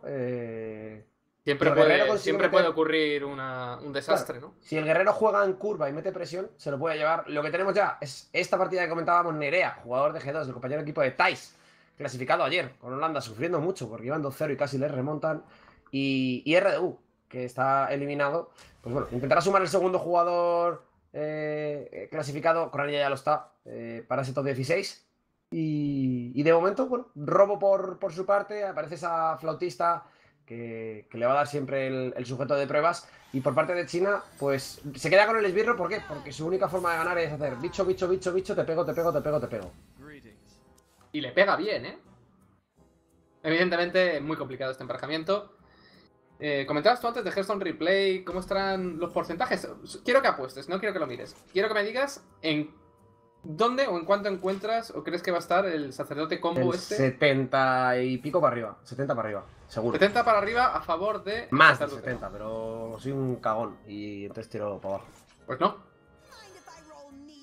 De hecho, es solo un 51. ¿Cómo te quedas? Yo he visto sacerdote de combo y es un 69,48. Contra Guerrero Impar en leyenda desde que ha salido el... Ah, bueno, en leyenda. Claro, de la gente que lo juega bien. Claro, no, sí, en rango 20 probablemente no sepan ni jugarlo. De hecho, mira, hay un vídeo de Jacobo, que le tendremos aparte luego jugando con la selección española, que subió un clip a Twitter, de hecho, la semana pasada creo que fue, en el que juega sacerdote de combo, se lo copian con Azalina, el otro tiene todas las... Le hace toga floja Azalina al otro, tiene todas las piezas del combo para ganarle. De hecho, le hace perfecto lo de toga floja Azalina porque encima le quita la... O sea, Jacobo tira lo de darle la vuelta y el otro puede tirarlo de darle la vuelta y no lo hace porque no sabe matarle con el combo. O sea, te robo el combo de APM y luego no sé hacerlo y entonces no quiero... Volvemos al plan B y es matarte con, no sé, con algo, con flagelos y cosas, tal cual. Y obviamente acaba ganando Jacobo. Entonces, bueno, Es un matchup del estilo. Recordar, si acaba esta partida de Ucrania, tendremos una pequeña pausa y empezaremos con ese España contra Bélgica. Nos la jugamos el todo por el todo. Nuestros chicos seguro que están preparadísimos desde hace un rato. Y veremos a ver si hemos tenido fortuna un poco con los Pixie Balls y volvemos a lo de antes de la nueva expansión. Yo cuando quizá en esos Pixie Balls tuvimos algo más de fortuna de la que hemos tenido últimamente. En cualquier caso, Omega Cero, que sigue intentando meter presión. Juega ese piedra loma para intentar encontrar un esbirro que pueda generar daño. Supongo que el mejor es el 5-5x6, pero es que llega tan tarde que cuando quieras empezar a golpear, el otro ya se ha robado medio deck, ¿no? Ya, también depende un poquito, ¿no? Se puede rascar la baraja de Ucrania al fin y al cabo. No es el caso. Se puede rascar, pero no es el caso. Es muy buena, ¿no? La flautista, ya tienes los dos espíritus divinos. Tienes también el elemental radiante. Tienes la pesadilla vívida. Te falta técnicamente el patas arriba. Y el gorrinillo, claro. Que te lo puedes robar ahora. Ahí está, sujeto de pruebas. Ha sido al 50%, ¿no? Lo que te puedes llevar. Sombras. Y ya si tienes el gorrino, prácticamente podemos asegurar que el combo está hecho. Sí, de momento, a seguir robando, ya tiene sujeto de pruebas, como tú comentas, tiene un elemental radiante. Bueno, prácticamente lo tiene todo, como tú comentas, ¿no? Le falta el patas arriba, probablemente encuentre con esas sombras. Y empezar a copiarse los esbirros y el cochino, evidentemente, porque si no, no puedes ganar. De momento, China, intentando lo que decíamos, meter presión, no va a tradear en la vida, eso ya tenerlo claro, ni siquiera va a tradear el Tarnos, yo creo. Que no tiene ni idea del restallido, yo creo, aquí todo cabeza. A lo mejor se plantea el Talnos porque un daño, asegúrate que se cure 5 menos, igual está bien. Alarido, que no vale de nada, patas arriba, 10 cartas en la mano por parte de Nirea, que tendrá que jugar algo y... poco más, de hecho. Curioso, decías tú, se va a robar toda la baraja, pero si es que no le hace falta. No, claro. Ya está. Solo a esperar al gorrín. Turno tras turno. Acechando. ¿Qué gastas? Técnicamente supongo que lo razonable es utilizar la sanación. ¿No? Al fin y al cabo, ¿qué otra cosa si no puedes utilizar? Las sombras tampoco es que te sean en exceso relevantes. Ahí está, la sanación para asegurarse un espacio en la mano. Curarse a sí mismo también. Está siendo agresivo relativamente. Vamos a ver con qué aporta o con qué lucha este Triceratops. Y supongo que es el más 3 de ataque, ¿no? Lo que tienes que escoger en este punto. Tienes que intentar bustearlo y que no tenga nada. Y es tu única manera de llevártelo. Ahí está. Llamas, toda la cabeza. Sí, aquí, bueno, Ucrania que necesita encontrar el jabalí y... mira, con eso va a encontrar el jabalí. Y le falta encontrar otro elemental o otro pesadilla vívida, ¿no? Para tener los elementales suficientes para poder hacer todo. De momento, el arido psíquico le quita toda la mesa al rival, se quita toda la presión de encima, ya tendrá tiempo de robar a la vuelta. Y es que esto es buenísimo para Ucrania. Aquí veremos el dinamántico, supongo, por parte de China, o quizá el piedra loma con el arma, con el hacha guerreina. De momento se decantan por el piedra loma. Y fíjate, ese 12-6 por 4 cristales que puede hacer dentro de 3 turnos puede meter algo de presión, pero claro, 3 turnos contra un 70 de APM es un mundo. Sí, que perfectamente con la flautista ya tienes el cochinillo. Sí, le faltaría una cartita más a... Se juega la armadura. Tendente. Piromántico.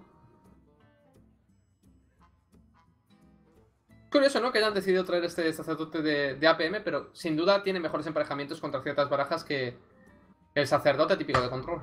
Sí, digamos que encima es como justo el yin y el yang, ¿no? El sacerdote de control tiene mejores emparejamientos, pues digamos contra agro, y esto pues contra control mejores emparejamientos, ¿no? Es un poco el resumen. Lo que castiga más barajas, pues decks estilo midrange, estilo pues el cazador, quizá el brujo par también te puede doler, el pícaro impar, ese tipo de decks. El pícaro impar, el pícaro misión. Que contra este deck sí que es verdad que depende un poco de quién come antes. De momento, sombras que cogen la segunda pesadilla vívida, ya no les hará falta robarse otro elemental radiante con esto. Y bueno, le falta hacer al autista a encontrar el cochinillo. Qué partida más, un poquito anticlimática incluso, ¿no? Muy lenta, muy asegurada para Ucrania. Evidentemente no puedes salvarte de este combo. Ya está, es que no tienes opciones en tu baraja. Casi el brujo par, ¿no? Se podía haber enfrentado a esto con el proyecto. Al fin y al cabo, cualquier cosa que pescase, o prácticamente cualquier cosa que pescase, le hace daño, ¿no? A su rival. Lleva doble proyecto demoníaco. Bueno, 2 turnitos aquí para Ucrania, ¿no? Y es GG. Madre mía, no he visto a nadie estirarse tanto en mi vida. Una idea, o sea, puedes estar tranquilo, pero... Vale, parece que se acaba de despertar. No sé.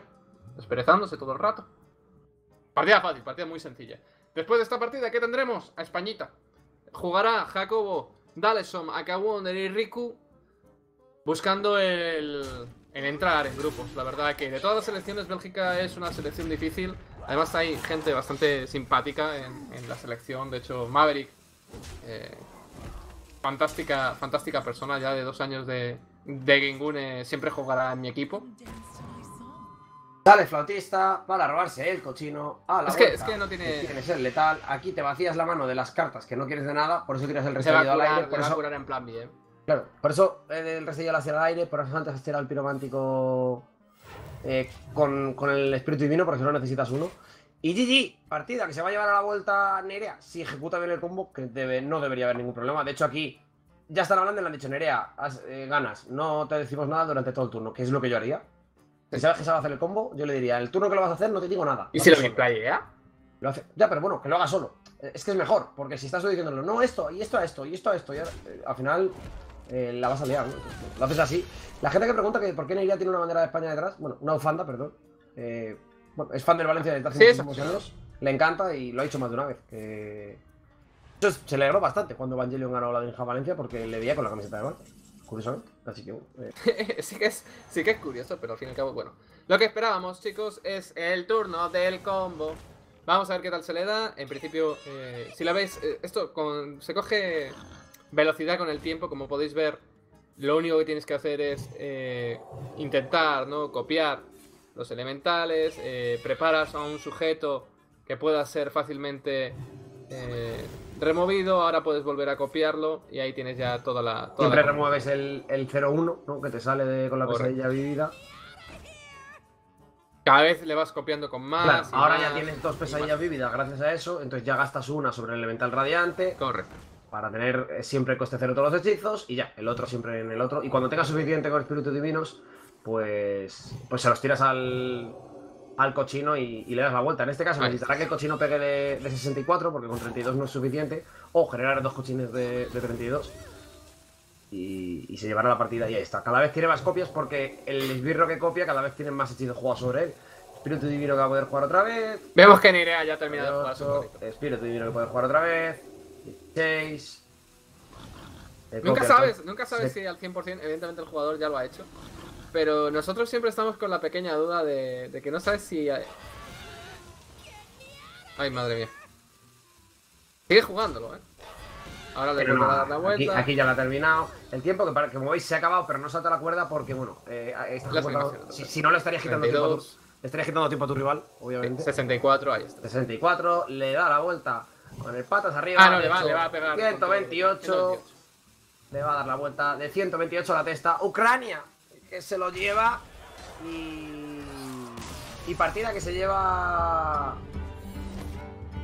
¿Ucrania? Partida que se lleva Ucrania y que se pone con 3-1 contra China 5-1 en el global para Ucrania, que pillará un muy buen seeding de cara a ese sorteo de los grupos de 4 selecciones. Y China, bueno, que con el 4-2 se tendrá que conformar. Evidentemente no se queda fuera China en el desempate del 4-2 nunca, porque tiene bastante buen desempate. Y yo ya me estoy empezando a poner nervioso. Y no hemos ni empezado. Yo ya estoy tensito. Fíjate, otras veces he estado más taquicárdico, esta vez estoy más tranquilo. Tengo mucha confianza en nuestra selección. Yo también, pero el gesto no es el gesto. Entonces. Va a ser un partido difícil, va a ser un partido duro. Lo tendremos ahora a continuación. Id por favor a las redes sociales a decir que vamos a empezar enseguida con España. Nos darán ahora una pausita después de encontrar los mejores momentos. Y veremos a nuestros chicos, a Riku, a Jacobo, a Aka Wonder y a Daleson jugándose el todo por el todo frente a Bélgica, que estará con Oliek, con Chinois, con Maverick, y no recuerdo cuál era el cuarto jugador. Yo No lo tampoco. recuerdo ahora mismo. Yo tampoco. Pero bueno, Pero bueno, lo veremos en un rato. O sea que nos disculpen los belgas que nos estén viendo en el stream aquí en castellano. Pero así, pensando en... De memoria no soy capaz de recordar. De todas formas, lo que bien comentábamos antes, vemos aquí a Colento, le van a hacer la entrevista al jugador ucraniano. Nosotros, por lo pronto, a la espera... yo estoy echando de vez en cuando un pequeño vistazo a las barajas de España, etcétera, pero es tan difícil de prever cómo va a salir todo hasta que se emparejen. Puede irte muy bien, puede irte muy mal. Como cosa interesante, como detalles, España lleva Mago Tempo, lleva Druida de Toga Floja, con Azalina, etcétera, nada de Maligos. Lleva también un cazador típico de últimos alientos. Estamos viendo también un poco la partida anterior, como bien vamos a dejarlo rodar mientras hablamos de un poquito de lo que lleva España. Pícaro Misión, Sacerdote también de APM, versión distinta o lista distinta a la que está llevando Ucrania. Guerrero Impar, Brujo Zo, esto me sorprende un poquito más. Y vemos Chamán de Espantagón y por último Paladín Impar. Brujo Zo en España. Sí, Brujo en España, que estábamos acostumbrados a ver ese Brujo Par durante todas las jornadas antes del cambio de meta, después del cambio de meta. Bueno, en el caso de Bélgica, cosas curiosas. Es durísimo este momento del Espantagón, por cierto. Ya sé que te corto un poco, pero es que fallaron el Espantagón.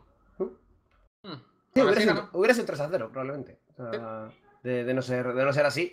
Decía que el paladín es de robots por parte de Bélgica, ese paladín tempo que veíamos a Murcia en Argentina jugar, entre otras cosas, al principio de este meta. Chamán Espantagón, el Pries es de combo, pero la versión antigua, la de Espíritu Divino y Fuego Interno, con los 09 que han sacado ahora, bueno, que ya estaban, y algún robot que han sacado ahora para hacerle magnetismo y que sea más fácil. Cazador, típico que vemos habitualmente. El pícaro es misión. El brujo, que es Cubelo por parte de Bélgica. Ya lo veíamos ayer en una de las partidas con una de las selecciones. Y a partir de ahí, Guerrero Misión, Mago Tempo y Druida de Maligos con Toga Floja, la versión que veíamos jugar a China justo contra ese chamán, que fallaba, ¿no? En ese sentido. Así que sí que es verdad que ese sacerdote de combo contra alguno de estos decks puede funcionar muy bien, ¿no? Contra el Druida puede funcionar bien, contra el Cubelo incluso puede funcionar bien, si no hay un cráneo en turno 5, contra el Guerrero Misión puede funcionar muy bien, incluso contra el sacerdote. Creo que tiene más facilidad para el combo España que Bélgica, así que, bueno, en ese sentido vamos a ver qué tal funciona. Es complicado, es complicado. Me llama la atención, por ejemplo, el guerrero impar de Bélgica que lleva, por ejemplo, la milicia fantasma. Sí, porque es misión. Sí, pero es raro optar por ese guerrero misión por delante del guerrero impar, ¿no? Sí. Supongo que esperaban cosas distintas de España, quizá, ¿no? Pero es extraño porque justo si te esperas el brujo par de España, es mejor el guerrero impar. Sí, por supuesto. Contra cazador, pícaro y tal, no te planteas ganar con el guerrero, con ninguna de las dos versiones. Pero bueno, es complejo. Al final, supongo que la Orante este les habrá funcionado mejor en general contra barajas que esperan. Y bien por ahí, como Bélgica sea tan buena como en el fútbol, estamos arreglados. Bueno, yo confío en Luis Enrique. Digo en Jacobo. Bueno, yo te digo una cosa, que no está Hazard con ellos, me refiero. Aquí no hay tampoco, hay estrellas, hay buenos jugadores, pero es más una selección compacta que una selección con un grandísimo nombre, ¿no? Que les aupe al cielo.